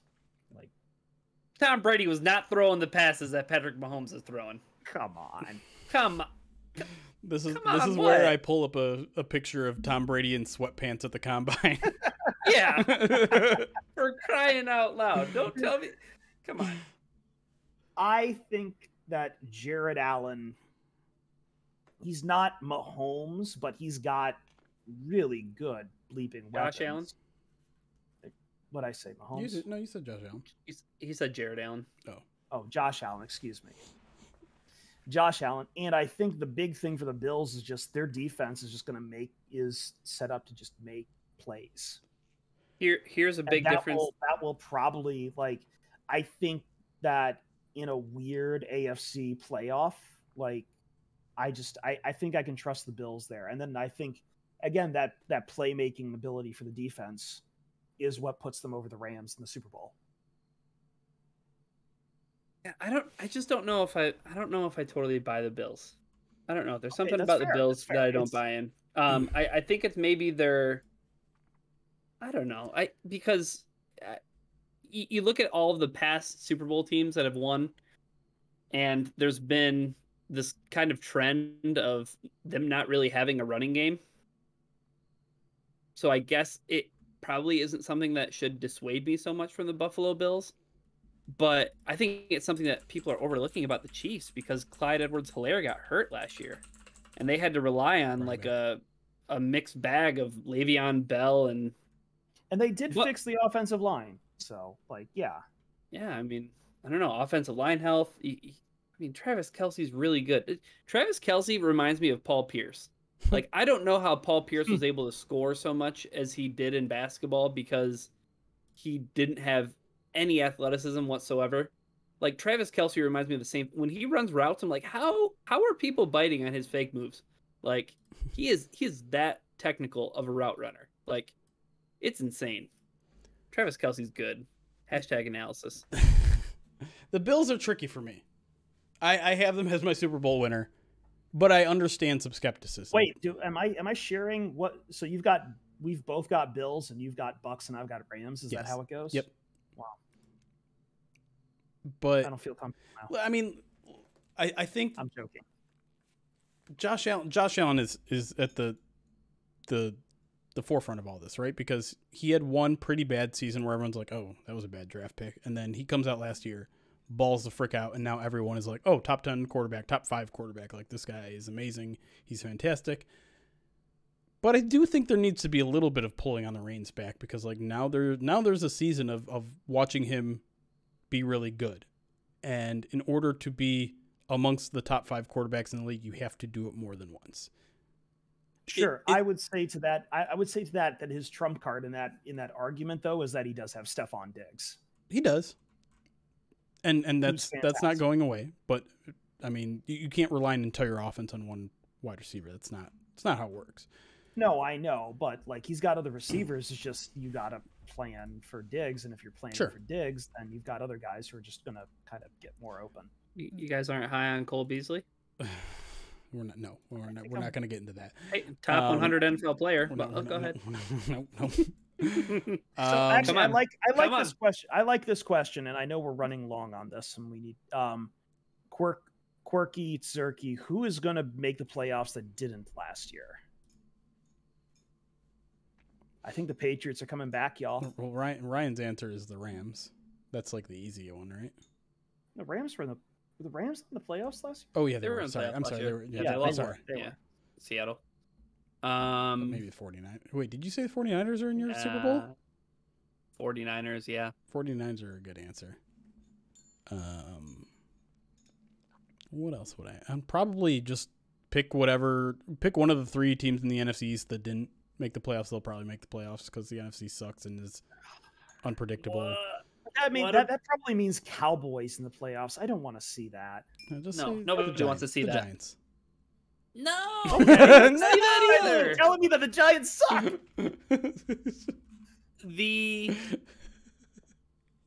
Here's my AFC team.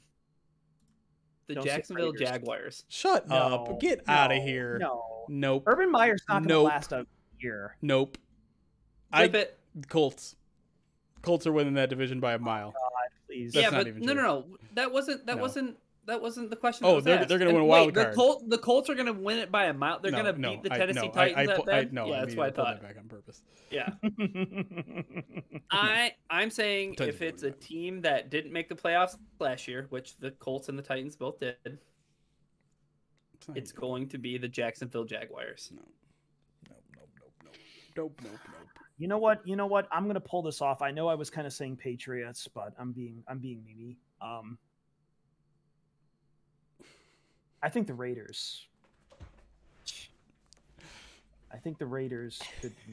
I can't even. Raiders say just this cut right. their 3rd round pick Pick from from last a year ago. No, I can't even say Raiders. From the AFC, it's going to be New England. It could be. I think New could be. England. What? Yeah, said it I could think. be. I think the Death Star is back. I don't think the Dolphins are as good as people think they are, and I think Patriots could easily become the 2nd best team in that division and get a wild card. I will never root for Mac Jones. I work for Mac Jones. I will never simp for Mac Jones. I think I wrote this down as one of my other Use that predictions word at on Twitch. FSR. I think Mac Jones could be rookie of the year. I don't think he's going to be the best rookie, but he's going to get the narrative on his side because like the New England offense has retooled itself and gotten like good pieces back, and now Mac Jones is going to get that credit if like they look Plus, better than they did. half the roster hasn't opted out from COVID. Isn't- Yeah, that's I- part of that too. Yes. My serious answer From the is NFC the team- Cowboys. Yeah. I'm sorry. God. I'm sorry. I did some God. predictions on another Twitch stream, and I'm looking back at them, and the only answer I had was the Cowboys. Sorry. A team that's The Lions. Woo! the Cardinals didn't make the playoffs last year. Why I think hasn't Jeremy said the Vikings yet? Because They I suck and couldn't. they're all going to get COVID. I assume they just made the playoffs last year. Did they not? No. They did not. There was I know they did. there were 2 teams from the NFC North that made There the was. playoffs. Somehow so the Bears made it. At what, 8-8 or 9-7 or whatever it was. MVP baby. MVP.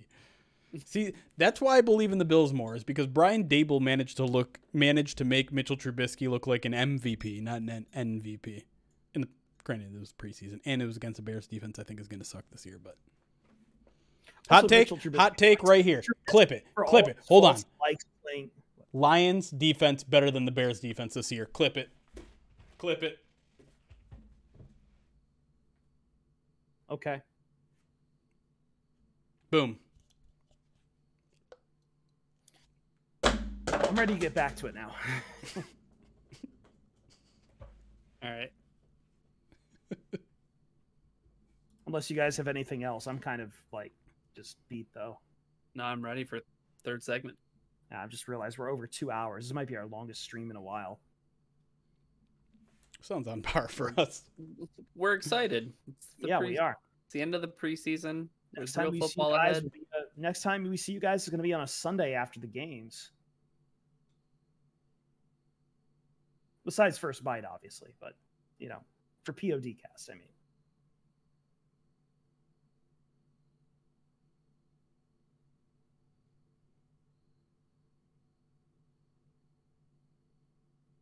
So Pride to Detroit PODcast. That's the name. Don't use it out too much. Let's see. Where are we at? Let's look ahead to the 49ers game to finish our season preview episode here. We do have First Bite coming for you later this week. So look for that as we will discuss the 49ers side of it and those matchups. But let's look exclusively at the Lions and what we expect out of the Lions and maybe what we're looking for from the Lions in the first game. Week 1 is volatile. Week 1 is weird.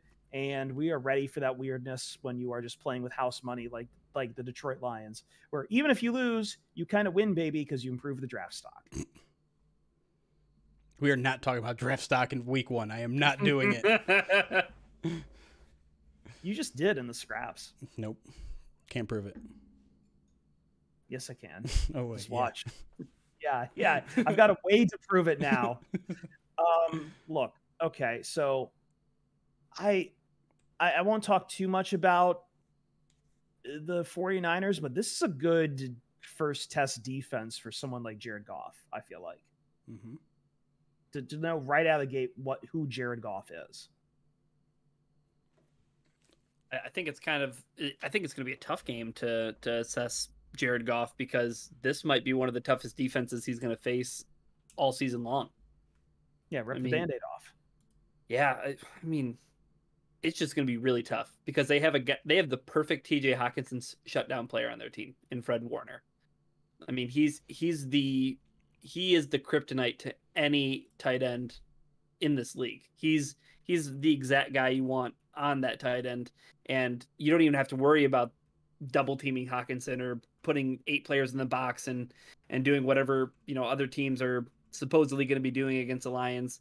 So it's going to come back a lot to like what Jeremy said. Like, it's going to be on Anthony Lynn to be creative in pre-snap motion and things like this, and mixing things up in the backfield and whatnot. But Jared Goff is going to have a rude awakening in week 1, because that 49ers defense, like I said, it's probably going to be a top 5 defense in the NFL. Right. And it's kind of a poor matchup too, right? Because if there's one question about the defense I have, it's that they're secondary. There's a bunch of kind of overturn there and not a lot of proven talent there. There's some guys that have shown flashes, but the Lions could really use a good wide receiving core in this game. They don't have it.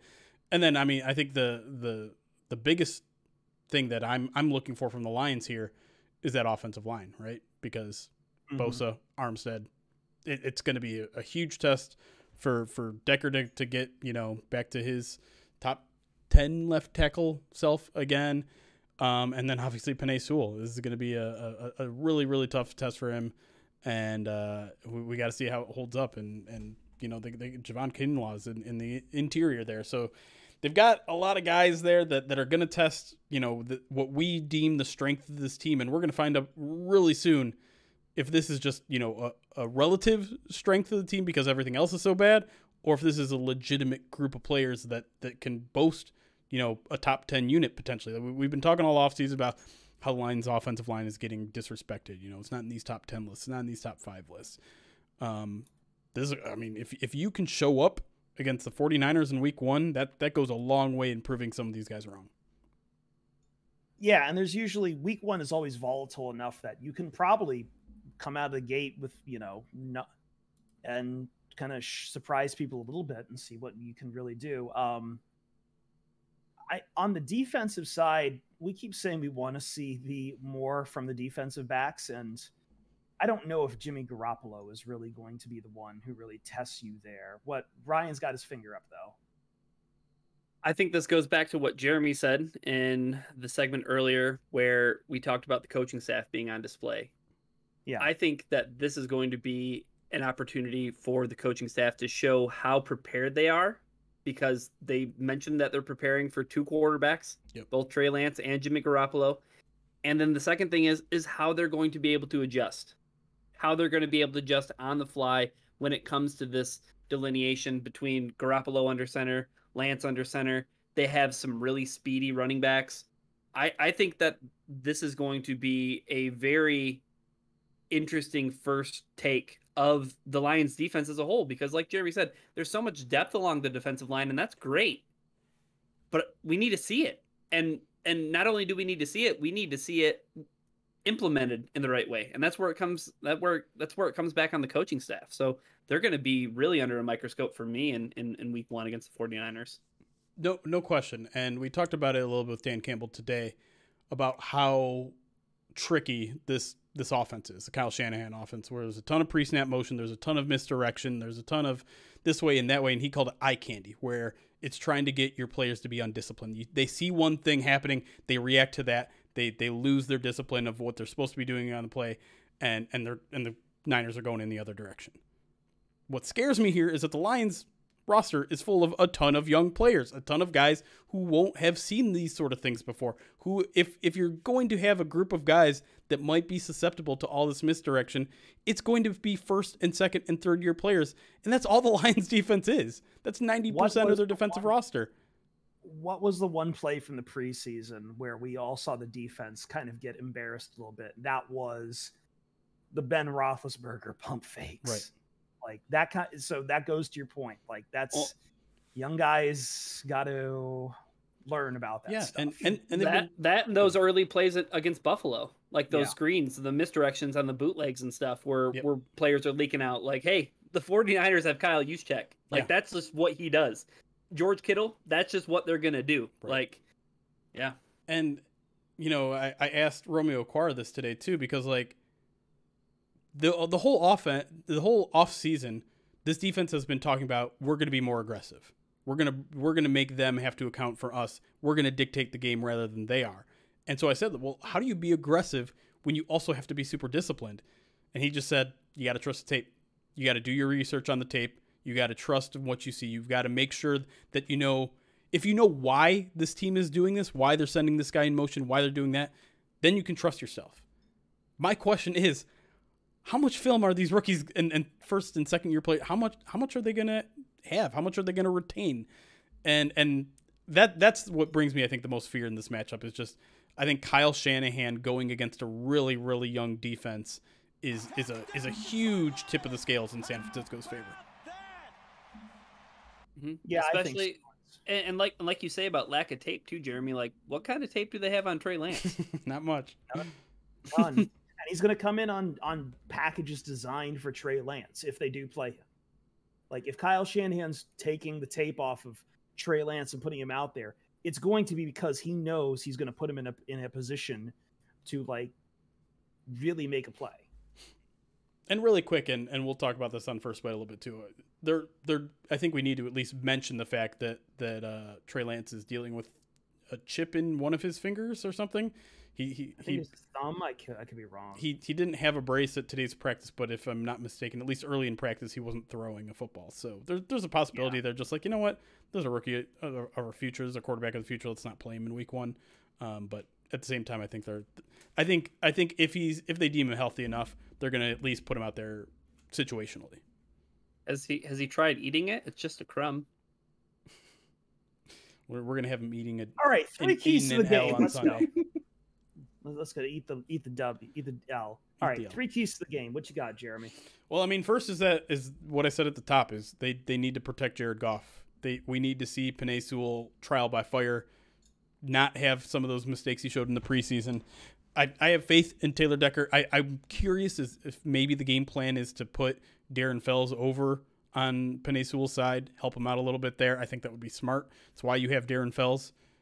So you got to protect Jared Goff, and you got to run the ball. You got to, I think the offensive line is the biggest key in this game, period, because I think that they're going to want to run the ball. They're going to want to keep the 49ers offense off the field, and they have to protect Jared Goff in the cases when he's dropping back to throw, because, man, that is, I mean, Dan Campbell today, the very first thing he said when what pops off at the tape for the 49ers, Bosa, period.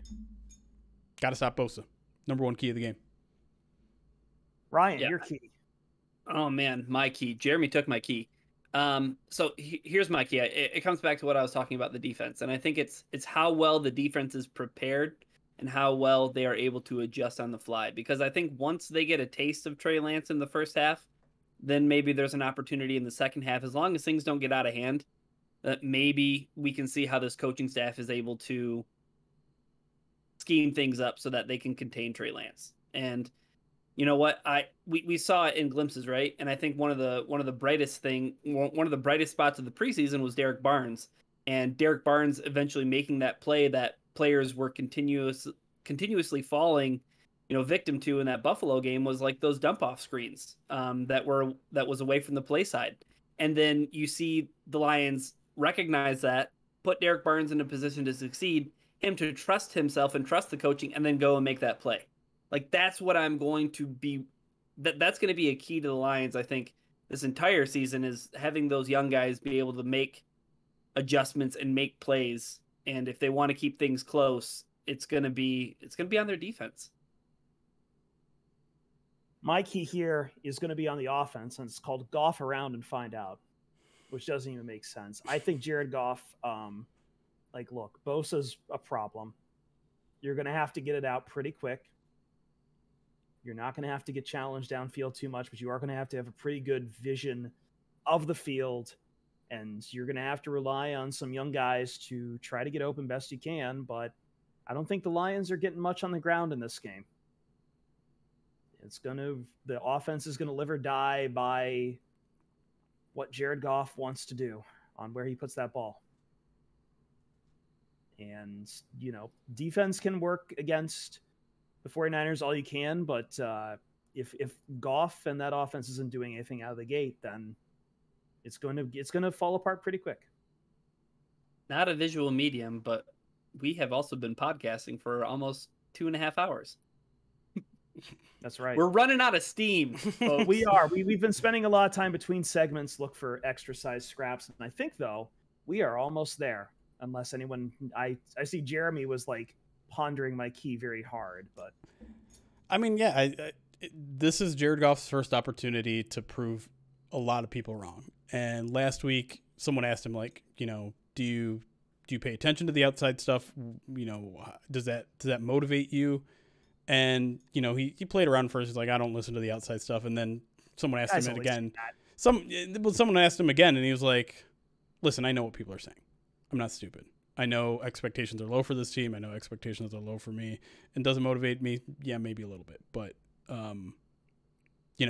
he seemed to believe, anything can happen. And maybe it can. Maybe I'm wrong about Jared Goff. Maybe a lot of people who counted off Jared Goff as soon as the Lions traded for him, which wasn't me, maybe they were right. But, yeah, I mean, if he can change the narrative in one single game, and he probably can't in one single game, but if he does it, if he shows up against the 49ers, like, if he looks okay, if he just looks decent, if he doesn't look like a complete disaster, I think that's enough to be like, okay, well, it's a start. Right. I think that's where we get into defining what a disaster is. And the thing that I like about Jared Goff's response is, obviously he's not dumb and he's aware of the expectations with this team, but I don't need Jared Goff playing out of himself. Like, I don't need him playing outside of himself. Jared Goff is at his best when he's playing within himself, when he's not trying to, prove anything about him being a former number 1 overall pick, or, we're all dying for Jared Goff to take shots down the field, and for, these speedy wide receivers that the Lions have to stretch the field vertically and open up things for the run game and make everything hunky-dory. But we don't want that. We want Jared Goff to not turn the ball over. Right. We want Jared Goff. I mean, because Jeremy's going to hate this. He's going to absolutely hate it. But the Lions have Jack Fox. Oh, God. Well, look, all I'll say on Jared Goff, all I'm going to say on Jared Goff, the one last point I have is this. The 49ers know Jared Goff very well, but that also holds on the reverse that Jared Goff knows the 49ers very well. They've been playing each other twice a year for several years now. Like, this shouldn't be a complete unknown to Jared Goff on who this team is. The issue I have with what Ryan said, and it's not just that you're relying on a punter as a weapon, which is a huge problem.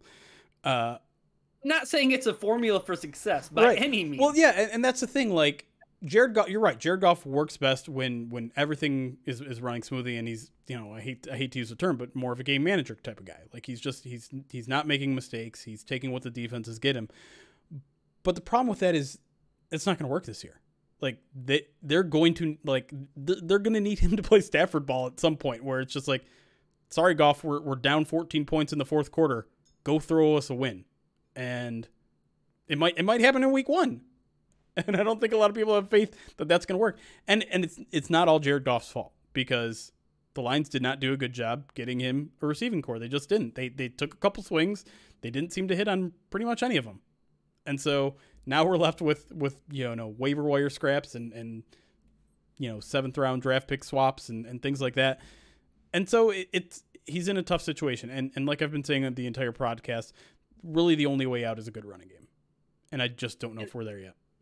And that's what they did, right? And I think it's really clear now to see that the Lions, instead of prioritizing the wide receiver room, is they prioritized trying to establish a running game. Yeah. I mean, they went out and got Jamal Williams. They drafted Penei Sewell in the first round. You know, they did things to try to set up this team for success when it comes to the ground game. And I mean, that's why Josh Hill, it's Josh silly, Hill but like Josh Hill Fells. was a signing that was supposed to be that was a big signing. Yeah. That, you know, they had to call an audible and they had to go get Darren Fells, but it's clear that they prioritized a running game, and so that's what makes me think it's dissimilar, right? Because here's the thing, like we talk about the Matt Patricia years, and they have a Ferrari in Matthew Stafford, but they want to try to play game possession, Right. and they want to run the ball, and they want to beat teams with their defense and controlling the clock. Well, now it's the opposite. Now you have a Hyundai Sonata in the garage, and that thing is supposed to win you games at certain times. Like, we're worried if that thing can get on the interstate. Yeah, we got sorry, it. sorry, Hyundai owners. We got it from CarMax. It's got over 100,000 miles on it. Like it's. We needed car talk for the bingo card, folks. Yeah. All right, that's it. Preview for the season done. Bam. For myself, I'm Chris Perfett, the adequate host, the Luchador host, at Chris Perfett on Twitter. Jeremy Reisman, the fearless leader, at Detroit on Lion. Ryan Matthews, the rock god, at Ryan_POD. Guys, I say it every year, but we made it. We're all live. We made it to another football season. This one, I don't know if it feels good. It feels weird, but it's a good kind of weird. Do you mind if I sign off? Why not? I almost want to try to get all of us to sign off at the same time. My stereo last time didn't work though. Oh, I have it. I have my own outro. You have your own sign off now? Catchphrase. We have a new catchphrase for the new season, folks. Wake up the neighbors. Do it. Do it. Hyundai. It's pronounced like Sunday. And football is played on Sunday.